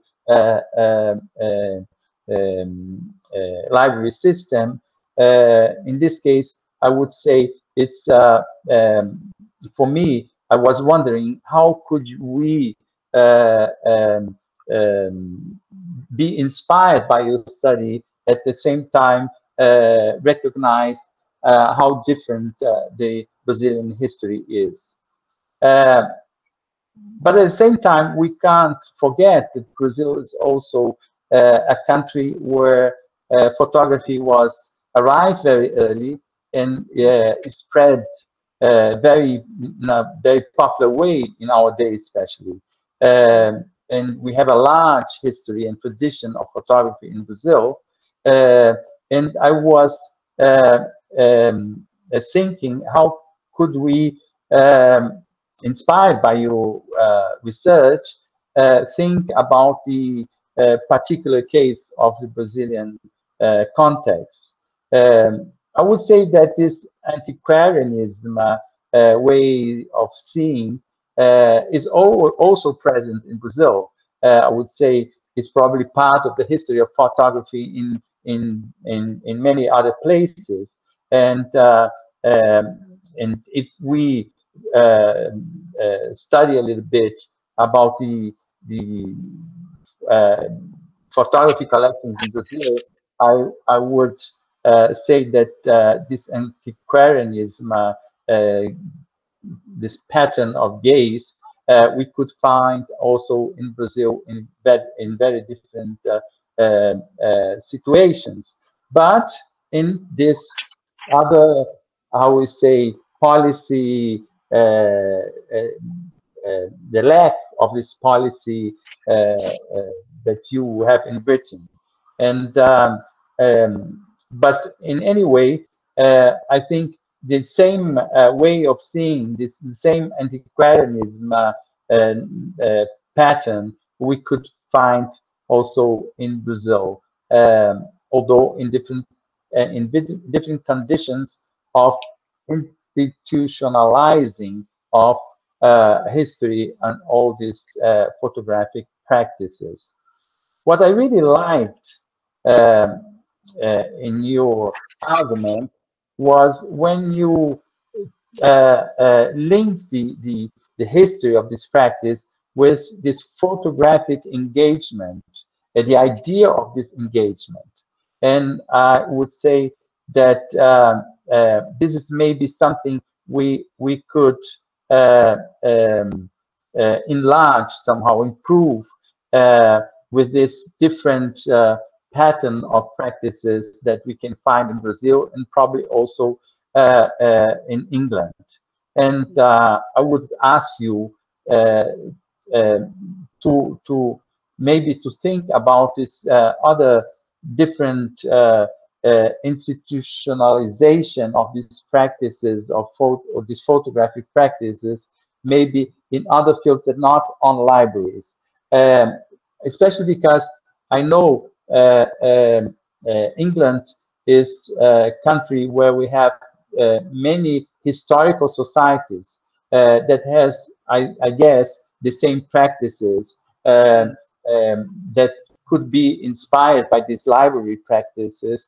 But I can imagine also that there can be other spaces for these practices. In the case of Brazil, now among our colleagues, there are many that study photo clubs, so photographic societies, that most of them, in the case of Brazil, has this artistic approach, this artistic way of seeing things, although they also sometimes document the local history. I ask you if we could think about this this practice of documenting local history or building this antiquarianism gaze in other contexts of institutionalization of photography and history. Thinking that you, at the end, answering Luciana Martins, you talked about how libraries and archives are somehow linked in the history of these practices. And I was imagining how could we think about other institutions that make part of this practice, the whole practice, especially about this engagement, this photographic engagement that I would say is also heritage engagement, part of it. And I would say, from my personal experience, that this heritage engagement is very important for collecting these photographs in our times. I would say not recognizing just that the collection exists somewhere, but also finding collections that are not recognized or not institutionalized, and bringing them to the institutional heritage system. In fact, what I really wanted to say is that I'm very glad to be here, hearing you, following the development of your research, and I'm really thank you a lot for being with us. Thank you. Thank you very much, Paulo, for the extraordinary generous remarks. That's so kind, and I'm much heartened that, you know, coming from your specialization, that is your response to what I'm trying to do. So I thank you so much. I really appreciate that. And I think, you know, these questions of, you know, where does photography sit in a public imagination of the past, and indeed present and future, you know, that they are all very historically and politically and geographically located. There's no doubt about that. And I mean, you're absolutely right. And actually, when I said this is what I was going to talk about, I did say to Anna, are you sure this is going to work for a Brazilian audience where the structures of libraries are so different? And she said, oh yeah, just go for it. So I did.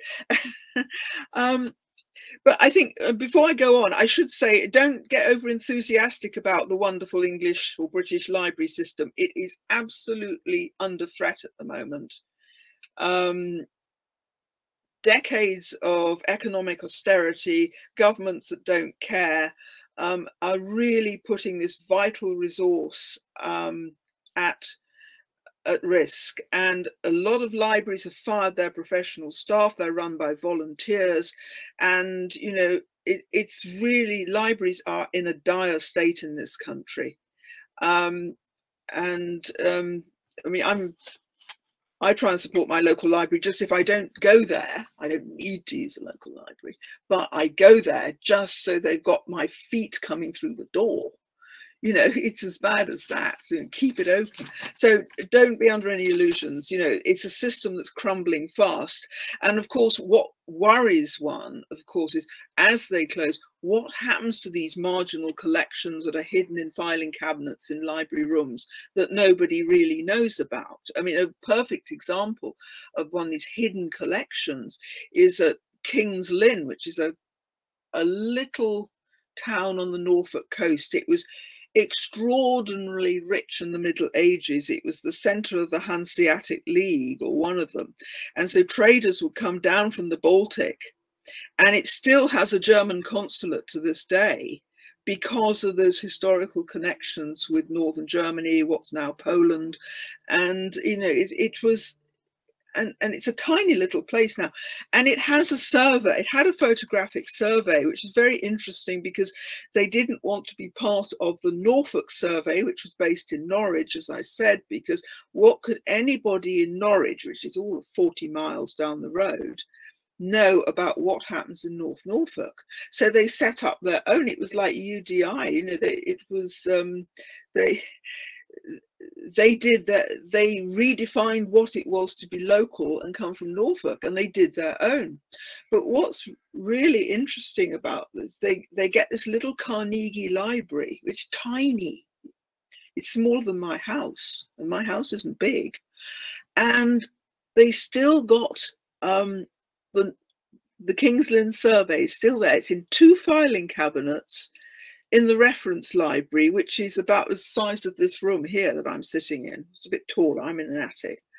And, you know, it's completely unknown. And if this library closes down, I don't know what happens to this thing.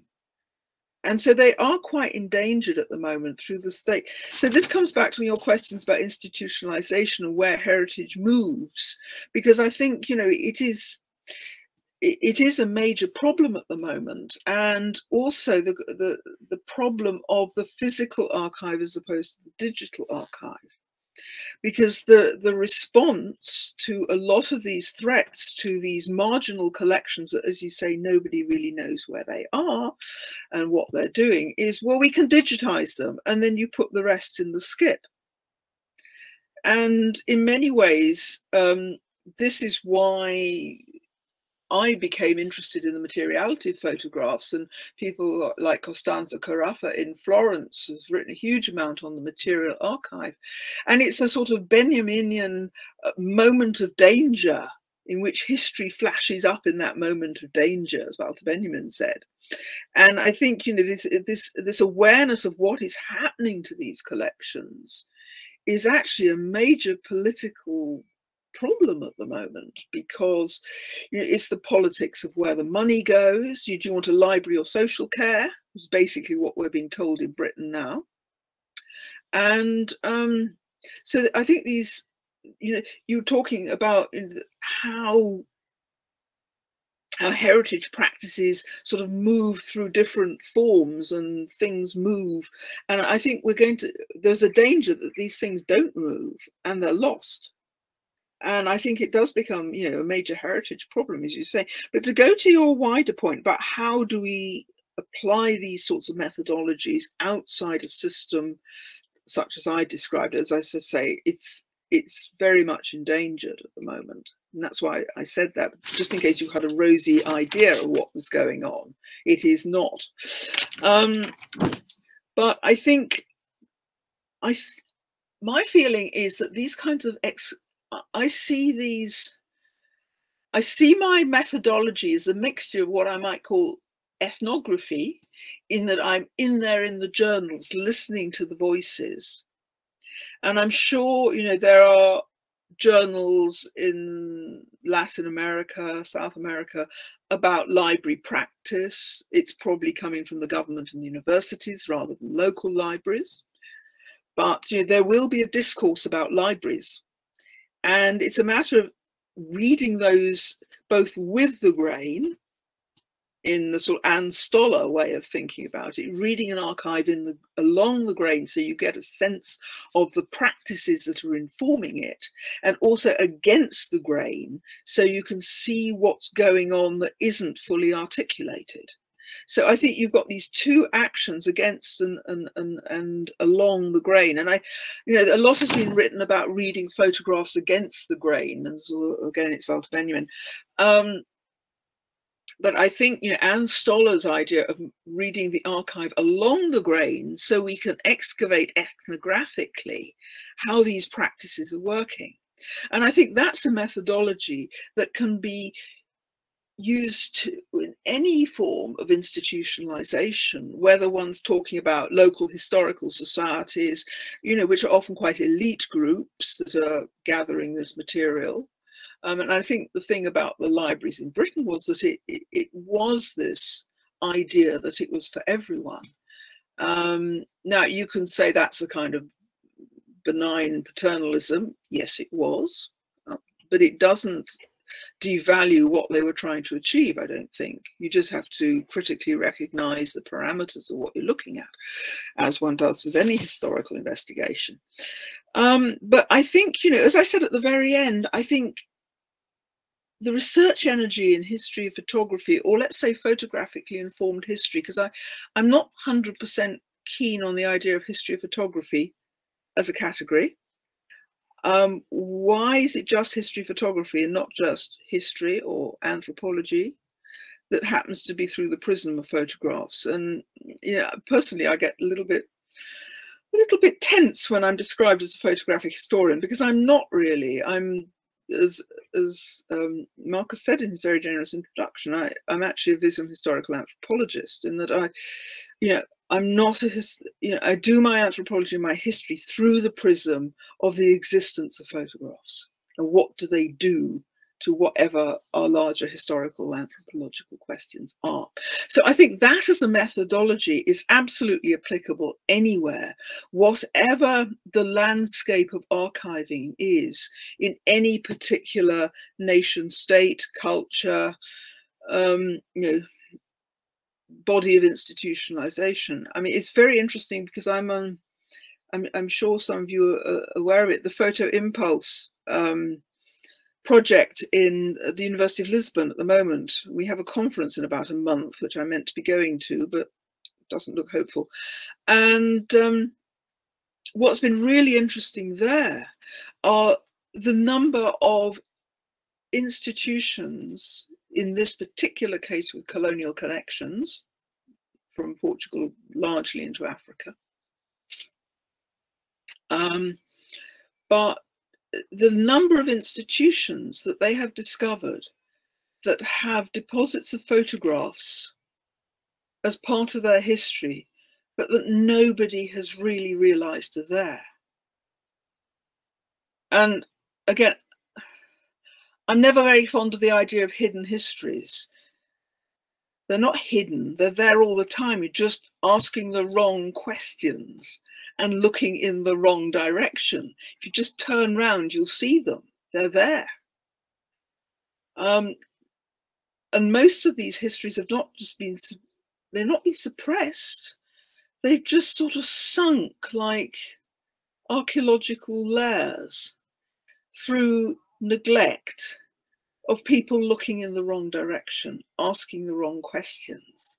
And this is why I think the kind of methodology that I've used to excavate through using, in this case, the journals, which are really my major source. And as I said, I had a bit of a fight with a historian who said, oh, but your secondary sources. I said, they're not secondary sources. How can you possibly call them secondary sources? What century are you living in? These are absolutely primary sources. They have to be, because otherwise we can't do that history. And if we just say, oh, they're secondary sources, where are your primary sources? Well, they don't exist. And I think, one of the things doing this kind of history is important for, and from what you were saying, I think you probably agree, is that there is an enormous amount of huge historical importance, through which we can ask much larger historical questions, which aren't necessarily photographic or visual ones. But if you go in through the prism of the visual and the photographic, it's going to refigure your question and how you think about it completely. But these are beneath the archival radar. There are things that are seen as so peripheral and unimportant that they are not institutionalized. And I think, you know, the idea of things falling out of institutionalization through neglect or digitization or whatever, I find very, very worrying. An example that was in what I was talking about are these little reward cards for school children. These are really interesting, and they exist on eBay, and that's about it. I know one archive who's got a synthetic collection of them because they just realized they happened and they bought some, but it's not an archival deposit of an institutional structure in any way. You know, it's not, if you like, a natural organic archive, it's a synthetic one. But these little cards are so interesting because what you're getting is a circulation of view photography, which, you know, the historical geographers have written about an awful lot about how these photographs construct place in a certain imagination. And they are literally put into the hands haptically of working class children. And the idea was that if you got one a month for the whole of the school year, you got a bronze medal. It was the bronze medal they wanted. But this idea of these historical images of castles, of sites of battles, and interestingly, going back to what Luciana was asking, of colonial sites as well, are being put literally into the hands of working class children for them to take home. And these are homes that were not materially rich. And I think these, going back to your point about, you know, what's out there that we don't really appreciate, that it's out there. We don't see it as a collection. It's not institutionalized. And I think this is a perfect example of the circulation of images that made possibly a profound influence on some child's imagination of nation and locale, but is completely undocumented.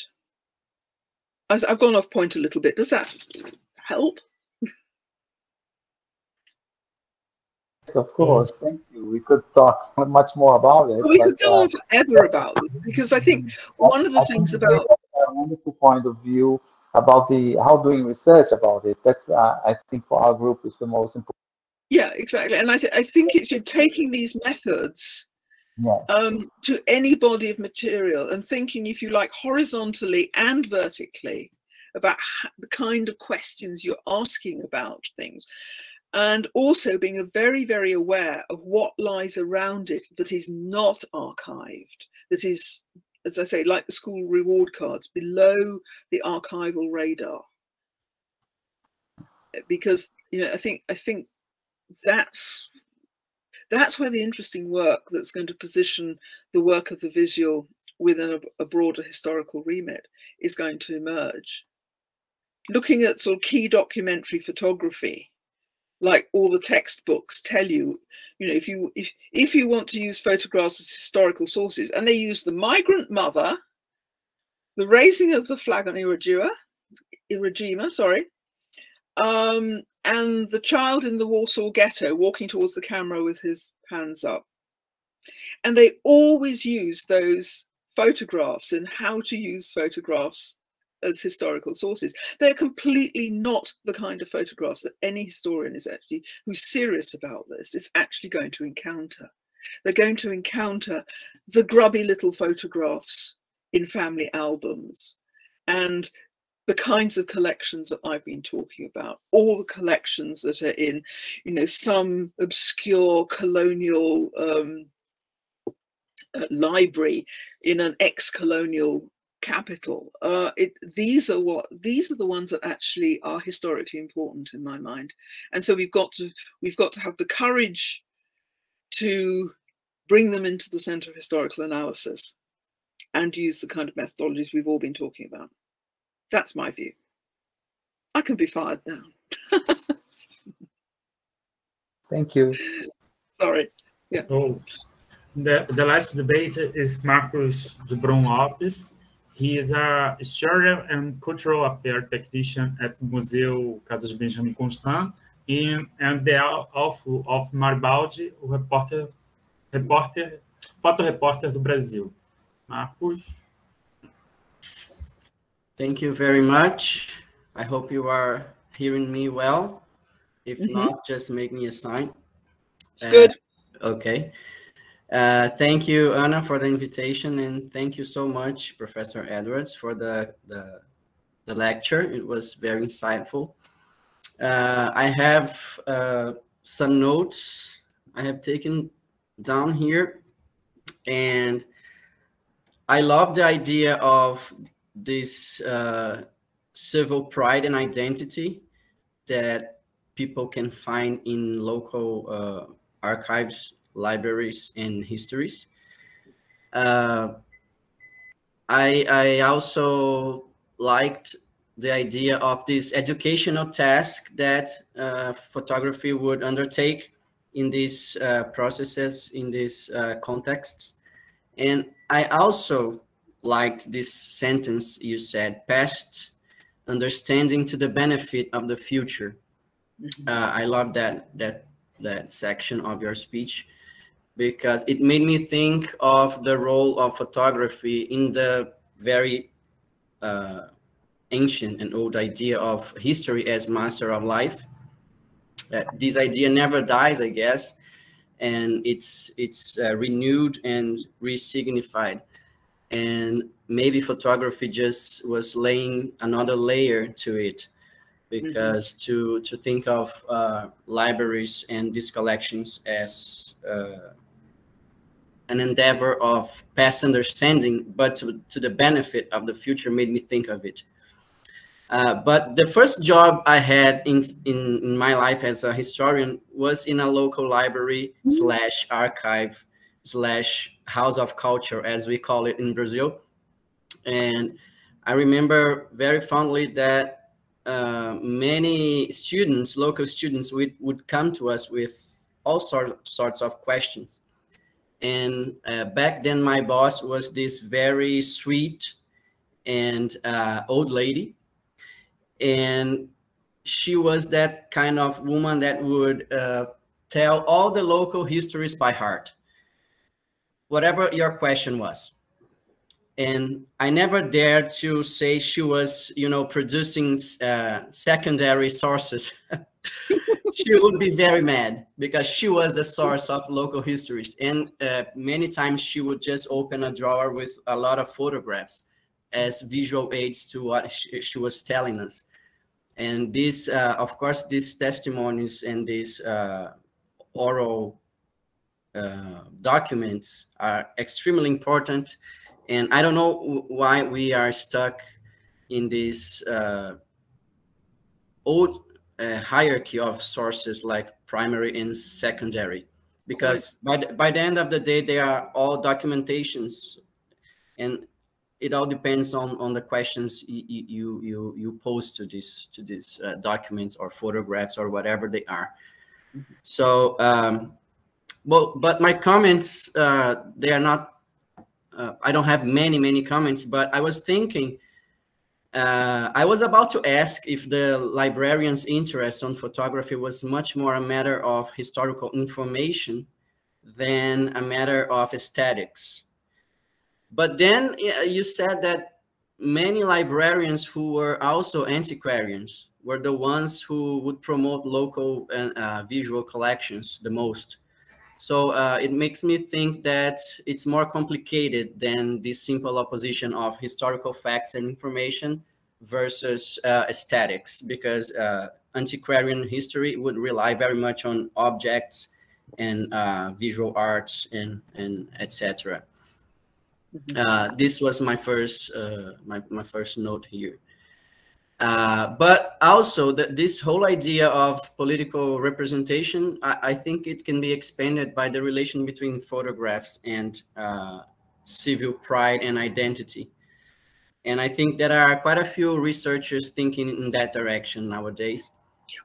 If we think of public sphere as a space of appearance, the citizen will physically appear on this space as much as he or she can be represented in it by the history told in public collections, I guess, especially if his body and his actions are caught by the camera to his benefit or not. I remember that we received in this place I was talking about a very large collection of a former mayor of this small town here in Brazil. It was donated by his granddaughter. And we were organizing this collection. It was a very big mess. And I found a picture of a political rally of her grandfather. And I was looking at that picture, and my boss, this old and sweet lady, was helping me, and she pointed to someone in the crowd in this picture, and she asked me, "Do you know who that is?" And I said, "No, this is a picture from the 1950s. I was born in 1985. I have no idea who that is." So this is your girlfriend's grandmother. So I found my girlfriend's, who is now my wife, grandmother in that political rally. She was about 11 years old. And I made a copy of that photograph and gave her as a Christmas gift. And she was, "What was I doing like alone at night in this political rally at age 11?" So her body and her actions were caught by the camera that day. And we ended up meeting that picture decades later. So she started to tell us this whole local story about this mayor and who was his political opponents and what she was listening in that rally that day. And it was a lovely night of stories, of local stories prompted by this picture.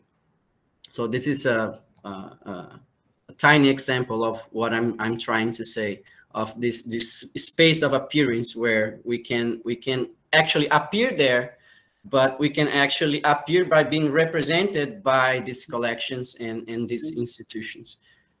So expanding this idea of civil representative, that is basically the parliament, but to mean public institutions and pictures that they produce and preserve can be also a civil representational device, I guess. But these are my comments. But I do have a couple of questions, two of which you have answered. I was about to ask, how would you still describe your work as an anthropological research as much as historical? But you have answered that. Of course, you can tackle that issue again if you want. And what the reception among historians and anthropologists has been, or what you expected it to be. But I do have a last question about this open access, now digital or virtual libraries and archives, and the policies of picture manipulation. Because many times when we digitize pictures, we don't allow the public to actually have the pictures in their hands anymore. And Marcos Oliveira is here, and he has been experiencing this in archives in Portugal. Sometimes you are not allowed to look at the back of the picture as much as you can look to the front of it in a screen. So of course there is a problem of conservation and preservation and so on. But in the UK, how are could you describe these policies of manipulation in the age of digital photographs? So these are my comments. Thank you so much. It was wonderful to hear you. Thank you very, very much, Marcus, for your comments. I mean, the first thing that struck me is, the way you were talking is the absolutely fundamental connection between visuality and orality, particularly with photographs, in that the first thing people do with photographs put into their hands is to start talking. And why are these seen as marginal forms in history? I have no idea. Because it's actually central to what most people want photographs to be for them. And one of the things I've looked in larger project, which brings us to your last point, is that very materiality of the mounted photograph put into the hands, like the school reward cards, of anybody who wanted to look at them. And a lot of these library photographs are mounted, and they actually talk about mounting them so that people can handle them without harming the image. So there's very, very strong sense of them being put into people's hands, and presumably they start talking. That's the usual reaction to photographs. Your point about the public space is really important. This is actually a part of the much larger project that I'm interested in, how the visibility of photographs works in the public sphere as a form of public history and as a point of sort of civic engagement and civic identity. I think that I showed a slide of a sort of wall with some photographs in Stamford, which is a market town in Lincolnshire, and I'm very interested in these sort of photographic walls that now you find everywhere in the digital world, because all you need is a very large scan and off you go. You can fill a wall with a photograph, and it's really interesting how these new technologies are being used to fill the public space with the 19th century and the early 20th century. And I'm very interested in the time slippages that one finds in the way photographs appear in the public sphere, and the way the individual is encouraged to respond to them as an embodied experience. I think, there's another huge paper on that. Anyway, to your question about the digital, where does one start? I mean, I think, as I started to say in response to somebody else's, I think it was Paolo's question, is that that sense of how we access images and what libraries think can be done with them.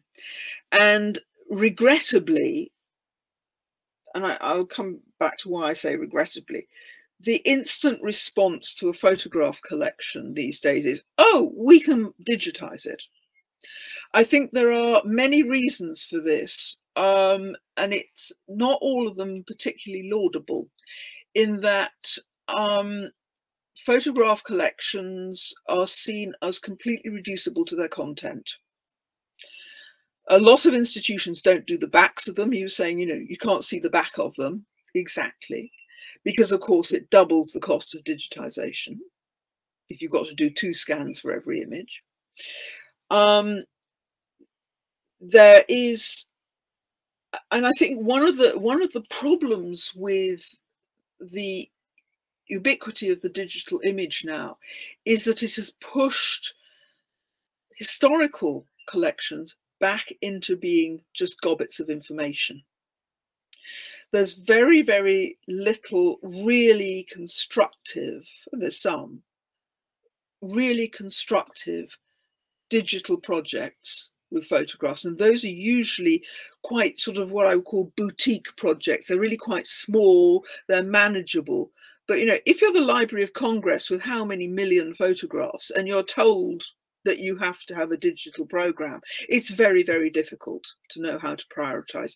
So I think one of the problems is the priorities that are given in digitization, which collections are done and which are not. And this, going back to the earlier discussion, has major implications historiographically, because what is made visible digitally now tends to be the material that is written about.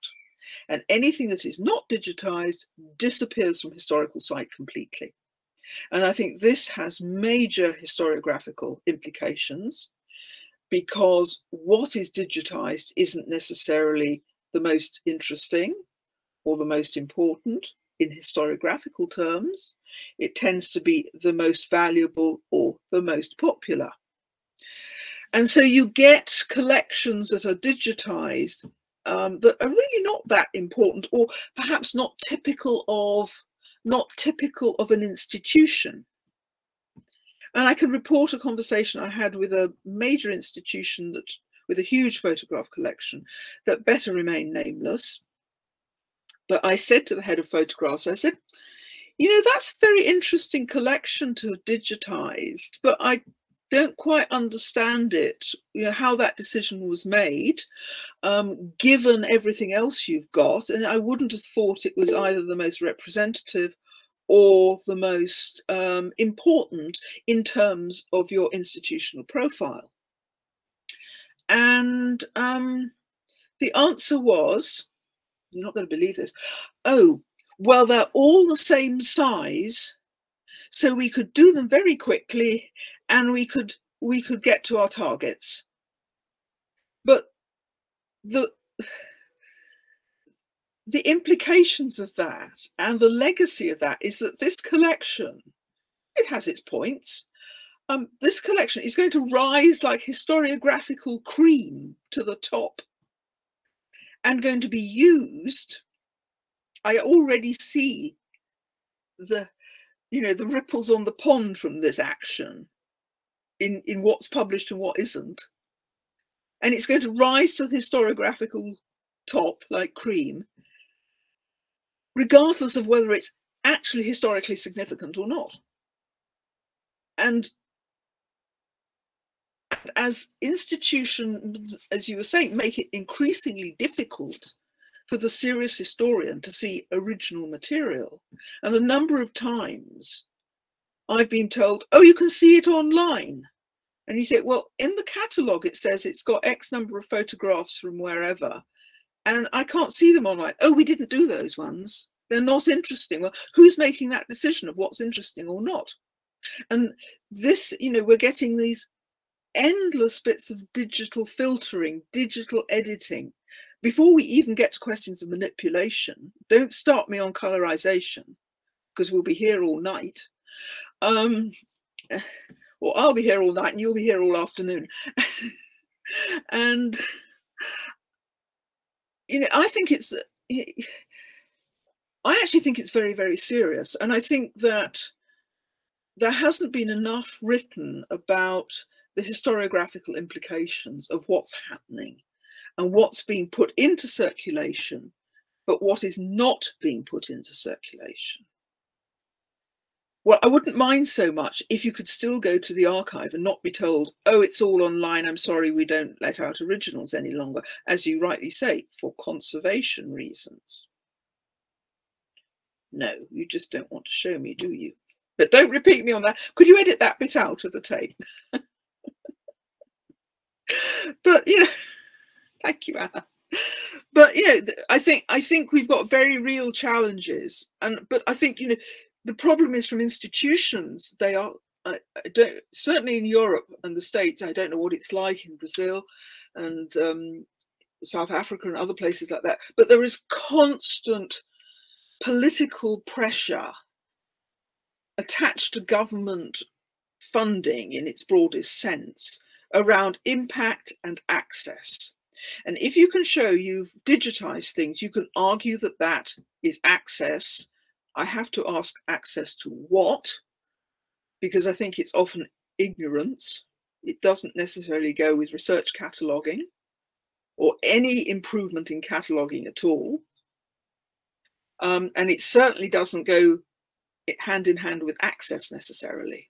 But there's this sort of dream, this chimera, that this is somehow improving our access to things. It is at one level, if you just want to see a picture of what a cow looked like in rural Yorkshire in the late 19th century, sure, you can find one online.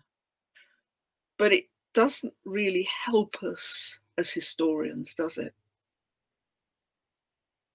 And I think there's a wonderful essay, I don't know if you know, it was in American Historical Review a few years ago by Lisa Putman, and she talks about the perils of the digital archive and what it's doing to historiography. And she has this wonderful phrase, which is, have any of you read it?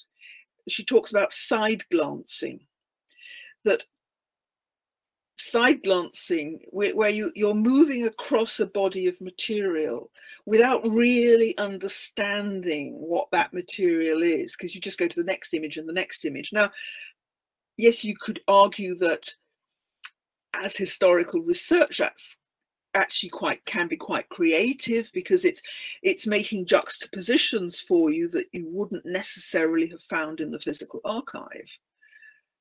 But I think you've got to be very sure-footed as a historian to know what you're doing with that kind of thing, because I think it can collapse into the most trivial readings of photographs. And this is my fear.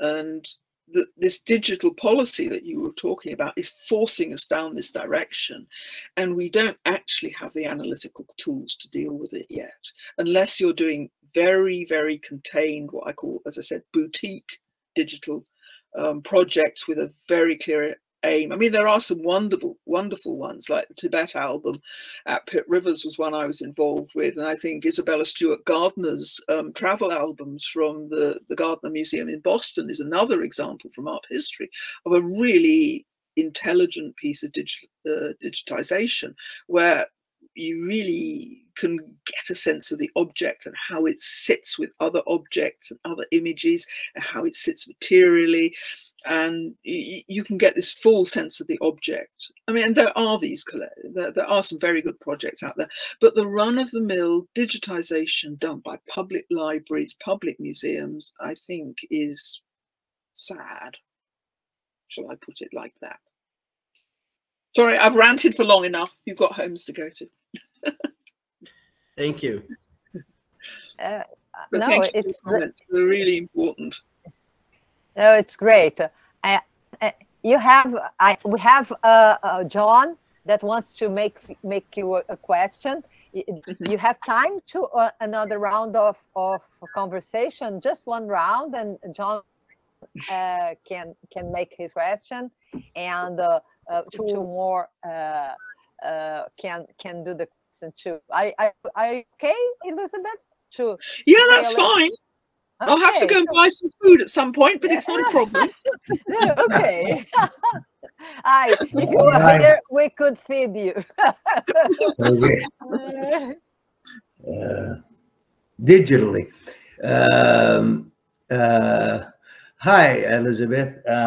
Good to see you. Wonderful talk, very illuminating. As always, I was delighted to see you mention your idea of strong histories and photography. I cite you all the time about that. Oh, dude, that little article, a little afterward. I think we're in the same volume. You're in that same volume, aren't you? Yes, yes, yeah, right, yeah. But I don't think I cite you there. I cite you all the time in Mexico.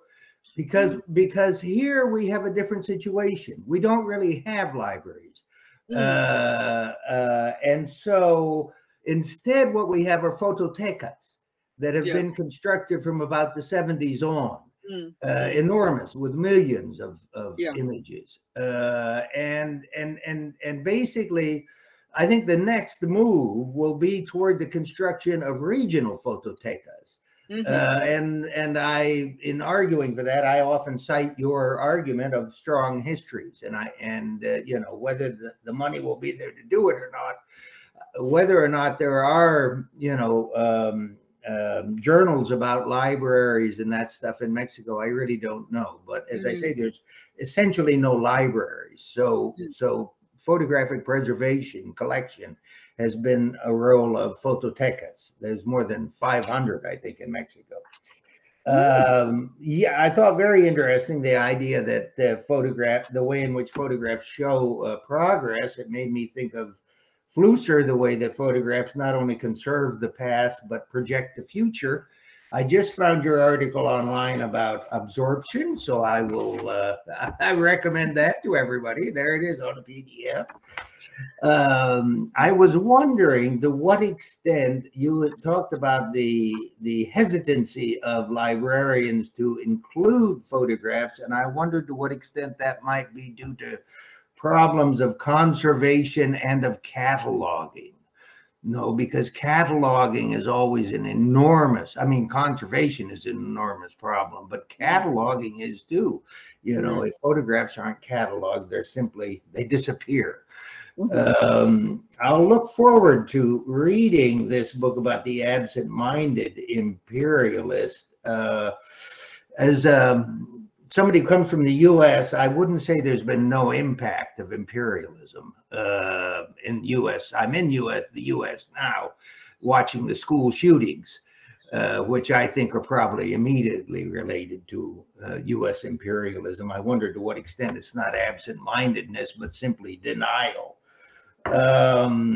I sort of differ with you about the idea when you say you're not a historian of photography. I say, no, I don't like that term either, but I do call myself a photo historian. I think we have to carve out a place for us among historians. Historians have rejected us as they have rejected modern media in general. And so, you know, my fight for 50 years has been, they have to accept us. And finally, with digitalization, I will certainly look for the Putman article in the AHR. Also, Martha Sandweiss has some very, very good reflections on, you know, problems of researching digital photography. But again, I compliment you on a really wonderful, illuminating talk. Thank you so much. Great to see you again. Thank you, John. If I can just say about, you know, the phototechers, I mean, I think you could certainly use the same questions that I've been applying to late 19th century British libraries into the construction of these phototechers. I think you could use exactly that methodology and exactly that questioning. It's just a few years later. I mean, they're being gathered on a regional basis.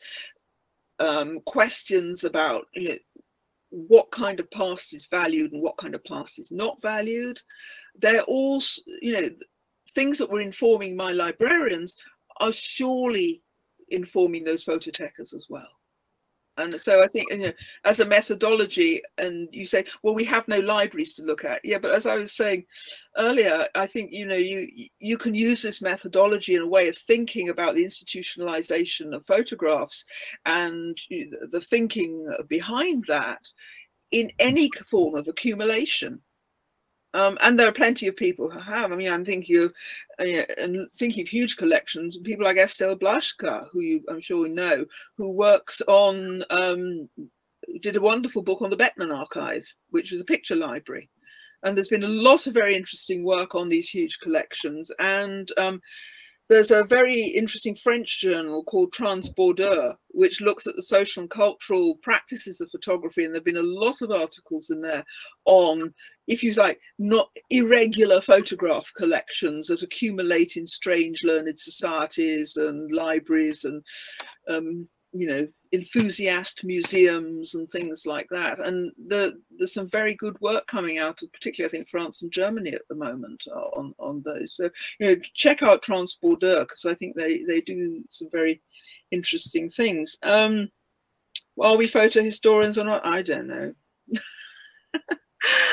Yes, I have been fighting, present company accepted, of course.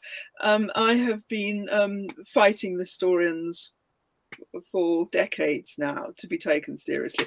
Have you ever noticed, and this goes back to earlier conversations we've been having today, is how oral sources, film and photography are always put in the last chapters of books that undergraduates read on historical methodology under the label alternative sources.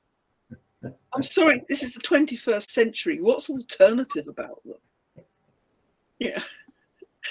It drives me nuts, I have to say. They're not alternative sources. They're absolutely key sources. And we haven't talked about film at all today, but, you know, film's up there as another problem. And in fact, my libraries actually, towards the end of the period, talk about, do we collect moving pictures? And they don't actually, because they're worried about A, the conservation of them, and B, you can't just hand them to somebody to look at like a book, that you actually need some sort of technological translation, a projector, to be able to use them. So they don't collect film, which is interesting. Rather than the way that people don't collect born digital now because they don't quite know what to do with it. No, you're certainly right. The Casasola collection obviously was related to the perfect dictatorship here in Mexico, the million negative collection in the Fototeca Nacional. But on the other hand, you have the, and then it's just an acquisition for an acquisition, with the National Archive acquiring the 5 million negative Mayo archive. But yeah, certainly you're right.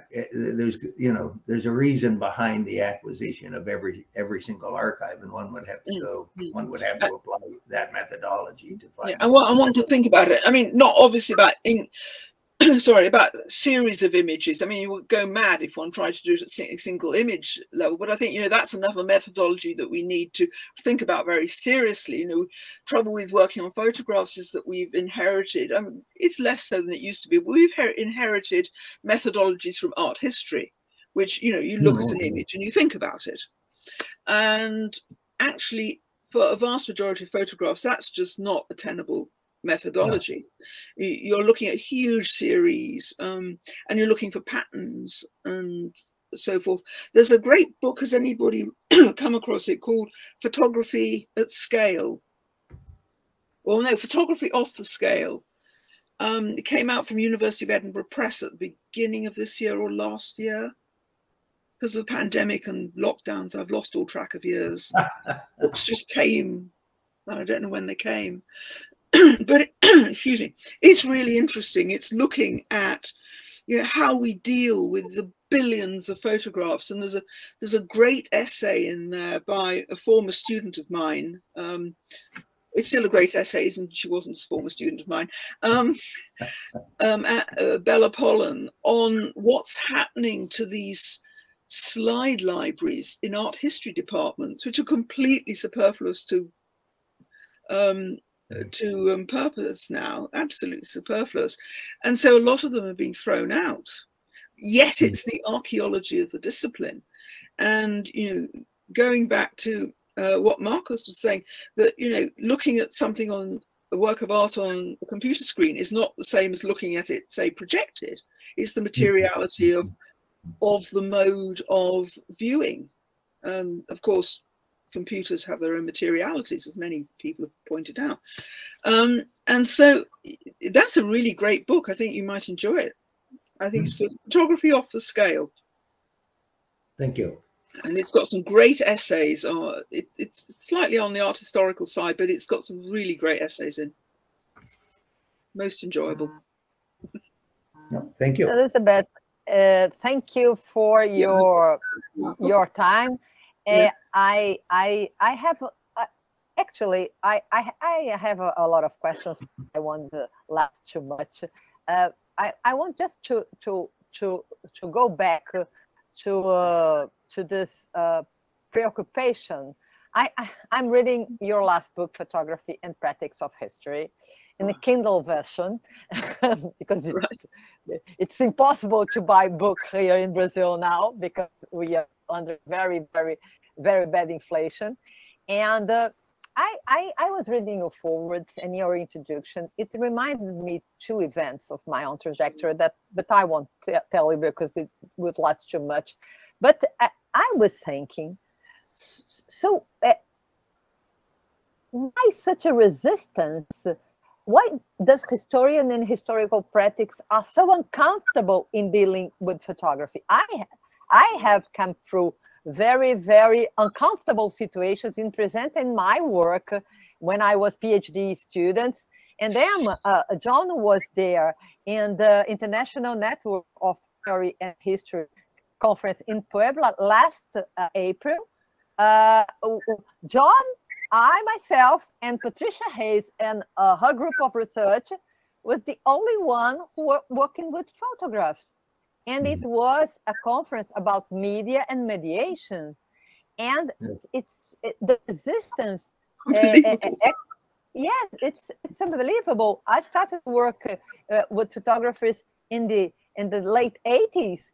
And until now, Paulo and I, which belongs with the Laboratory of Oral History and Image, because we joined both of this last chapters of the handbooks, because we are trying to connect that our laboratory is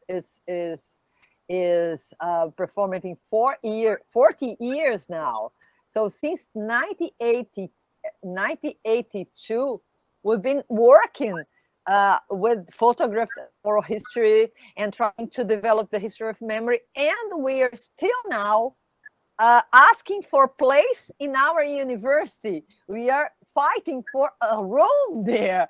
So you can imagine how why such a resistance.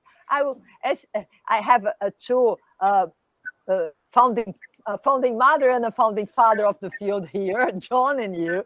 I would like to listen from you. It's a historical opportunity.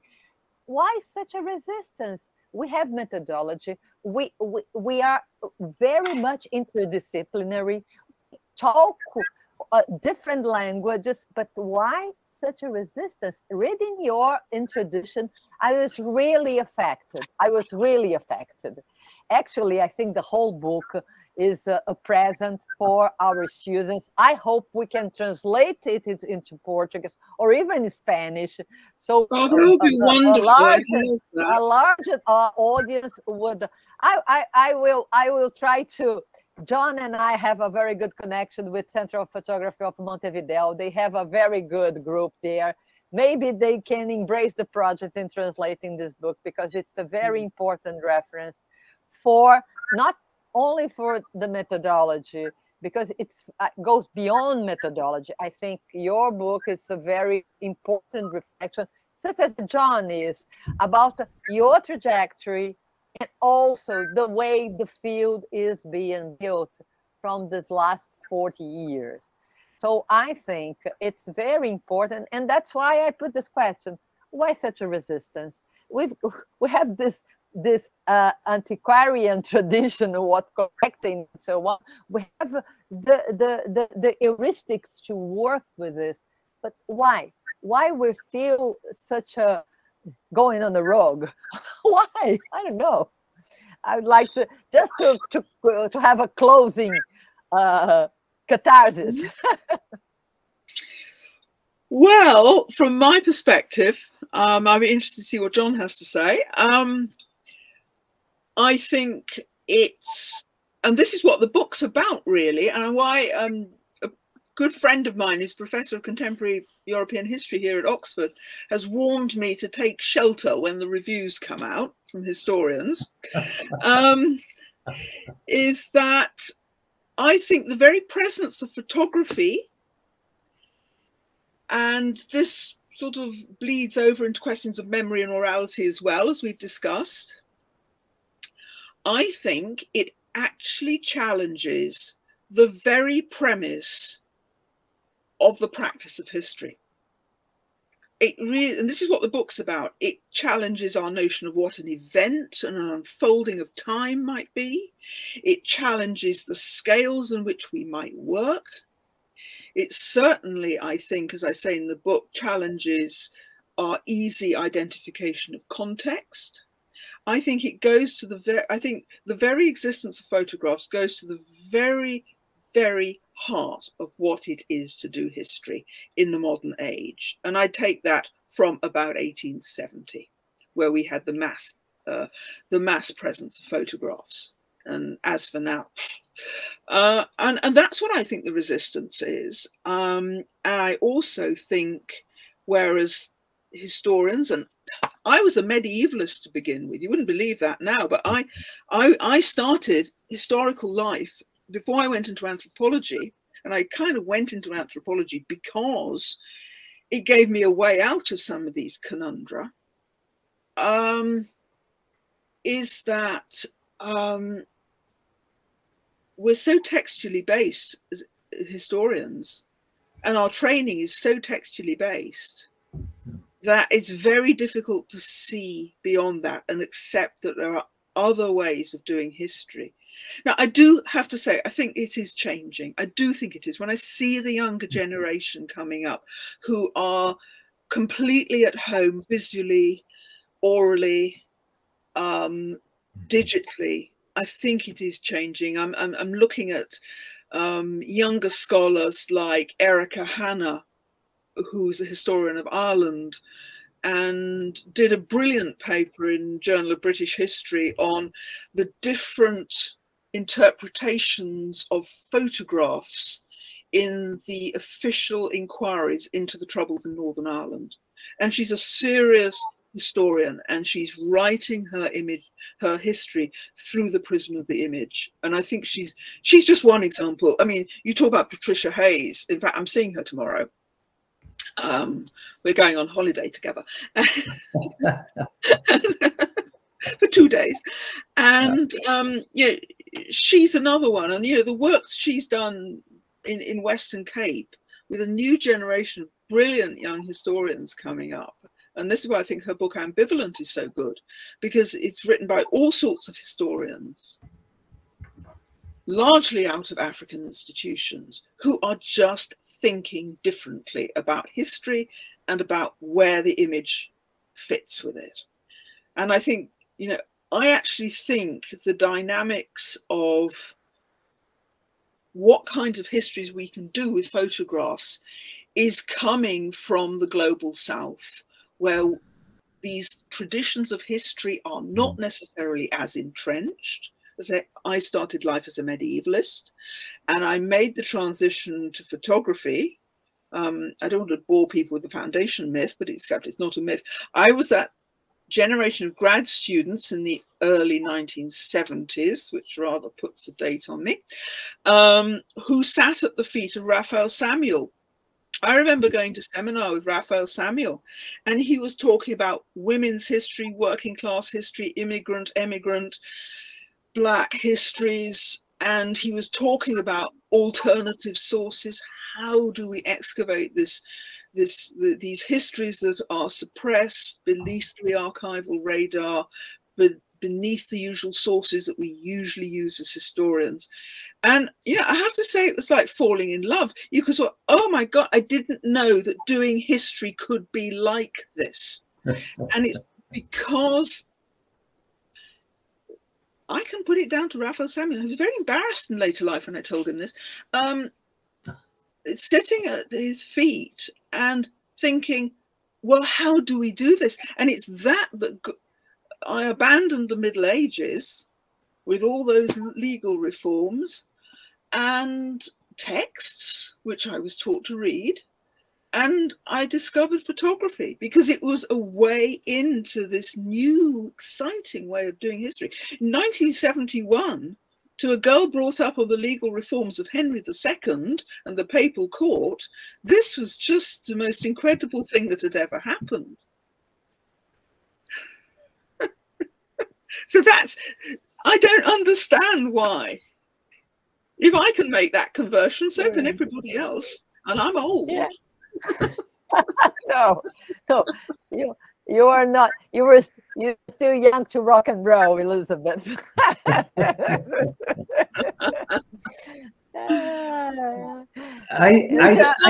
some of this, Anna, this conversation is not for public dissemination. Okay.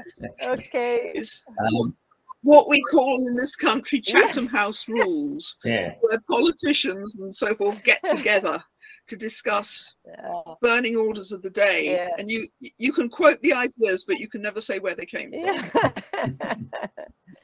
Just great. I'm glad that you mentioned Raphael Samuel, because I think his article, the Eye of History, is still pertinent. I mean, he must have been a brilliant fellow. And I love the way that he talks about how secondary school teachers are more accepting of using images than professors, you know, in the Oxbridge community. I think the problem is, to begin with, we're very careful as a discipline to begin with. And I think, in my experience, as I've gone around and I've lectured in a million places, what I hear historians say to me is, I don't know how to read them. I don't understand it. Teach us how to read them. And that's why I wrote that book, History in Modern Media. That's why I wrote that chapter about how to do history with photographs, because I found myself giving these lectures and having professors that were not rejecting it, not resisting it, just didn't know how to do it. And it reminded me of when I wanted to do a film for my dissertation back in the around in the mid-70s.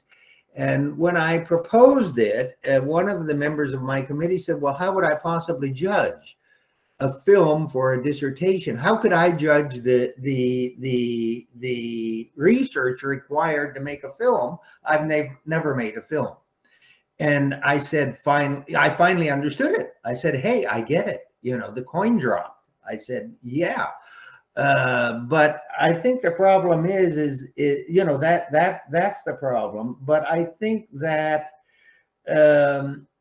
we also have to realize that this begins with technical images. I mean, people that studied certainly earlier periods, archaeologists and probably even medievalists, you know, studied images. It's the technical images they can't deal with, the photographs. And it really does require, I think that it takes a good deal more training and thought.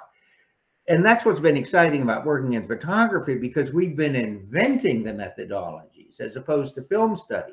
Film study, you know, that's what I did first. The problem with film study is that, you know, very quickly they formed that discipline. You know, the first professors came out of literary studies, comp lit, you know, and then they had film study stuff. And my sense is that photographic study is a much wider study. And we are making every single genre of photography is going to require a different methodology. You know, whether that's photojournalism, whether that's revolutionary photography, whether it's, you know, advertising, you know, whatever, you know. But as you pointed out, Elizabeth, also we're entering a field that it's not like it's a new field, because we're entering a field that's been filled up by coffee table books, you know, where photographs have been used very lightly.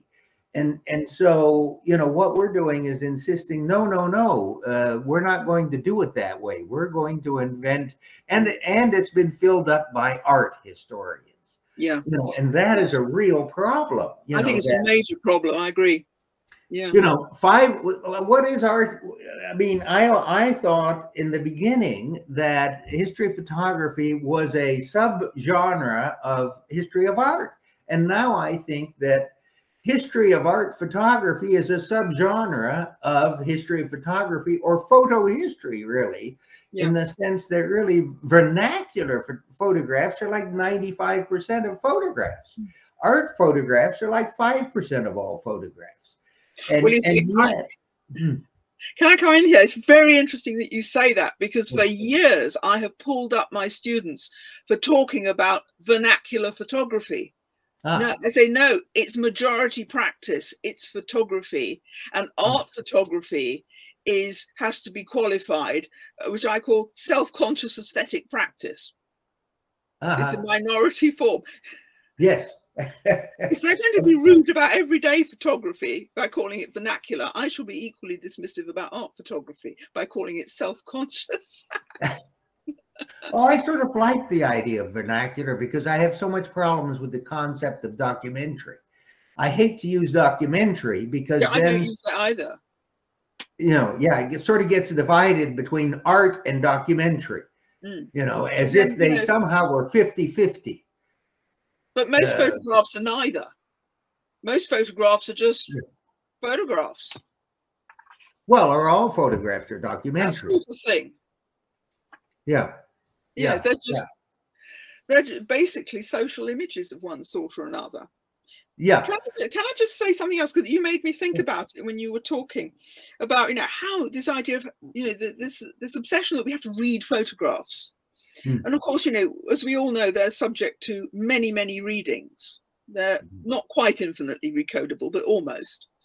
And do you think that this is one of the problems that historians have with it? That, you know, historians are trained, as was I, and still am, to look for evidence. You want evidence through which you can build a credible account of something, whatever it is you're studying. And photographs are actually very resistant to being evidential at one level, because it depends on that reading you bring to them. And I wonder if one of the problems that you've described goes back to what I was saying about, you know, going to the very basic principles of what it is to practice history, is that they're frustrated by the search for the evidential, but they're not prepared to stand back and think of photographs as a kind of thought space. That they're not necessarily evidential in the way that historians, and I must say, present company accepted, I must say, that, you know, historians are classically taught to think about evidence. And in many ways, photographs, because of their very fluid meaning, the difficulty of pinning down exactly what they mean as opposed to what they're of, which might be something a little bit different, is that part of that problem, that they cannot be read. Okay, texts are malleable as well, we all know that, they're open to different interpretations, but I think they have a greater text on the whole, this is a massive generalization, have slightly, well, not more than slightly, they have a constraint around them of certain forms. You know, Inquisition reports are Inquisition reports. Now, we all know from some of the wonderful work that's been done in Italian microhistory and so forth, that, you know, those are, you know, very fluid documents, but they're sure not as fluid as a photograph. And I wonder if it's that sense of malleability which is very disturbing in evidential terms, but at the same time, a broad reluctance to look at something that looks like evidence, but actually could be treated more as a thought space. And I think this is particularly so when you start multiplying up the huge numbers of photographs. We're back to this question of photographs and scale, the abundance of photographs, that actually they become almost illegible as individuals because there are so many that are possibly speaking in different dialects around the same things. It's almost impossible to control as a form of classical evidence. But if you can accept that they en masse create a kind of think space. Now, this has been called a kind of visual regime. You could, but I'm not necessarily sure that's the right language for what I'm trying to get at, because visual regime has a sort of slightly determining factor to it. And that this is the visual regime that comes out of a set of thought set or something, a set of cultural attitudes or something like that. I think a think space has to be a space that historians make for themselves, in which a critical space through which they think through their questions and their sources and how they're working with one another. And I think photographs can create that thought space. What do you think, John? Yes. Yeah, no, I think that's a very interesting notion. Exactly. I think that it's, they allow for exploration. They're clues. you know, and we can follow up those clues and explore and open up issues. You know, I think that maybe you're right, that that's what makes them uncomfortable, is that there is that infinite number of variables. But of course, that's also very much, that's very contemporary. When we think about what the problems I have as an old person dealing with computers and all this stuff, is that there's just too many variables. There's just too many possibilities of, you know, what went wrong. You know, and whereas young people have no problem with that, you know, it's sort of like, oh, it's this or it's that or da da da, you know, and I think that in that sense, it strikes me that photographs again, I think appeal, you know, very much more to the younger generation. Yeah, I think you're absolutely right. Because they're used to negotiating those sorts of scales and fluidities, which, you know, girls brought up on medieval documents are not necessarily, unless they force themselves to be. Right, and photographs are being more accepted. I forget where I was giving a lecture, I think on the Red Latinoamericano, and a woman who was at, I forget what university she was doing her doctorate at, and she said, I've had no problem getting photographs accepted as evidence. And I said, oh my heavens, who's the photo historian there? And she said, there's no photo historian here, but they've accepted the fact that photographs are a form of historical evidence. And I mean, good heavens, we live in a hypervisual world. There's just no way that they can keep, you know, that they can keep denying it. And the other thing that I think that photographs can do is they can allow us to tell, they can allow us to construct vignettes. You know, people's attention span is so short now. And I remember one of the first articles I wrote with photographs was about nixtamal. Nixtamal is the cornmeal out of which Mexicans make their tortillas, which is the base of life in Mexico. You know, everything is eaten with tortillas. Well, I found 5 photographs of nixtamal workers in February of 1919. And then I found stories, letters from an inspector. He'd taken these photographs and then his letters about the lives of these women. Well, there was no information about these women before or after, or nixtamal workers in general. There was simply no historical information whatsoever. So I constructed a vignette about these women's lives, you know, and it was absolutely fascinating. I remember I gave the lecture in a class at UC Santa Cruz, and the students said, well, what happened to those women? And I said, nobody knows. You know, those women entered into history because photographs were made of them. And there's no mention of nixtamal workers 10 years after or 10 years before, you know, and so I think, and yet the photographs made them so present, you know, so present in a way that you know, had I simply found the documents, I could have written something about, you know, these documents, you know, show. But to have the photographs just made them so present that the, you know, the students were moved to ask that, well, what happened to them? Well, who knows? But, yeah, I think you're absolutely right. I mean, that's a wonderful example of how, you know, one can use presence as a way into other historical questions, and the way and I think this is why I argue in the book that, you know, photographs actually change the scale of the kind of historical questions we might ask, because suddenly those women are visible.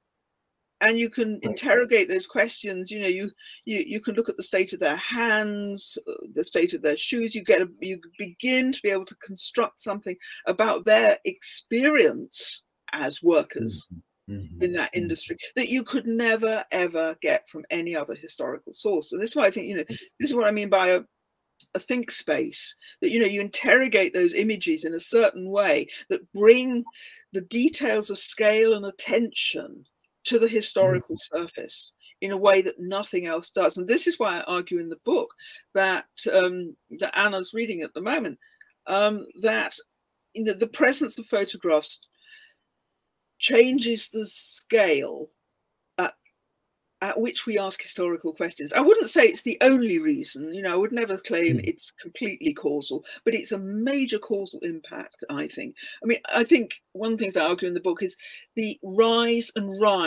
of social history and microhistory happen in the mass photographic age.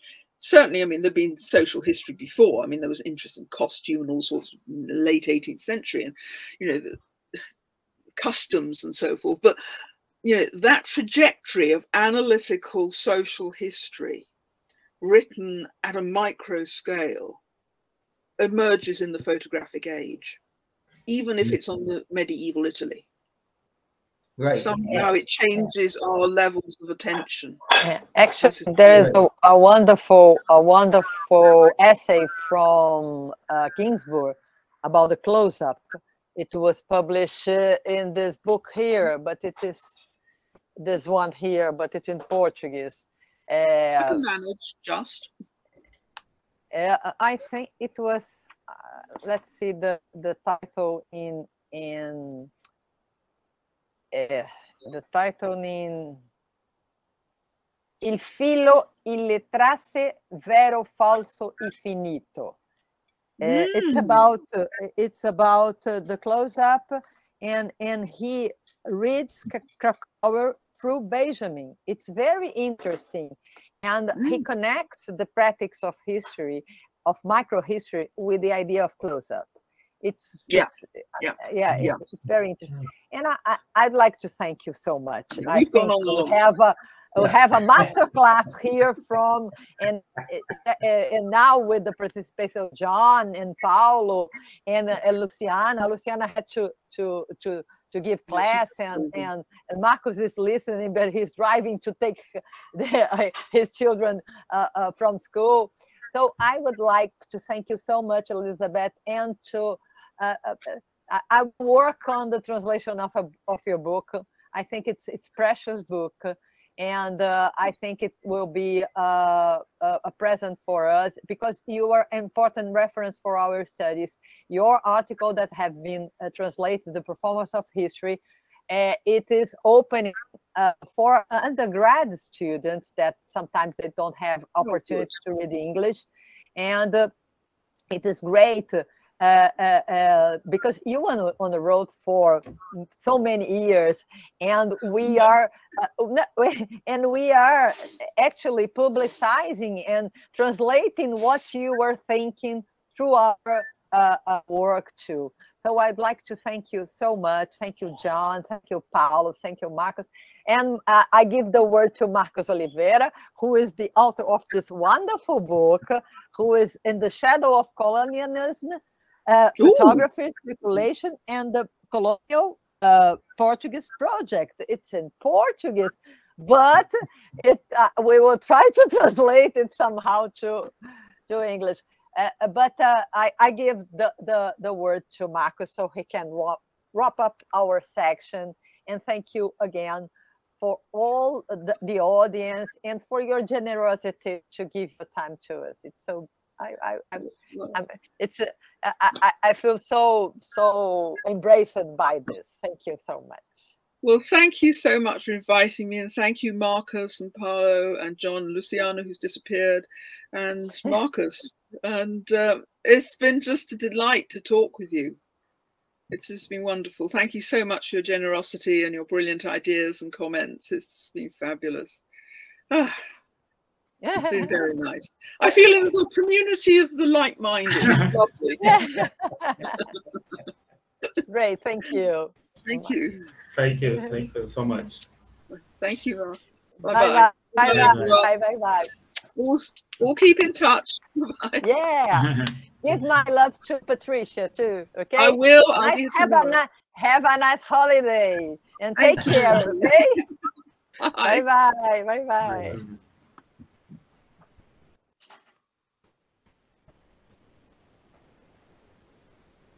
Bom, interrompendo a gravação.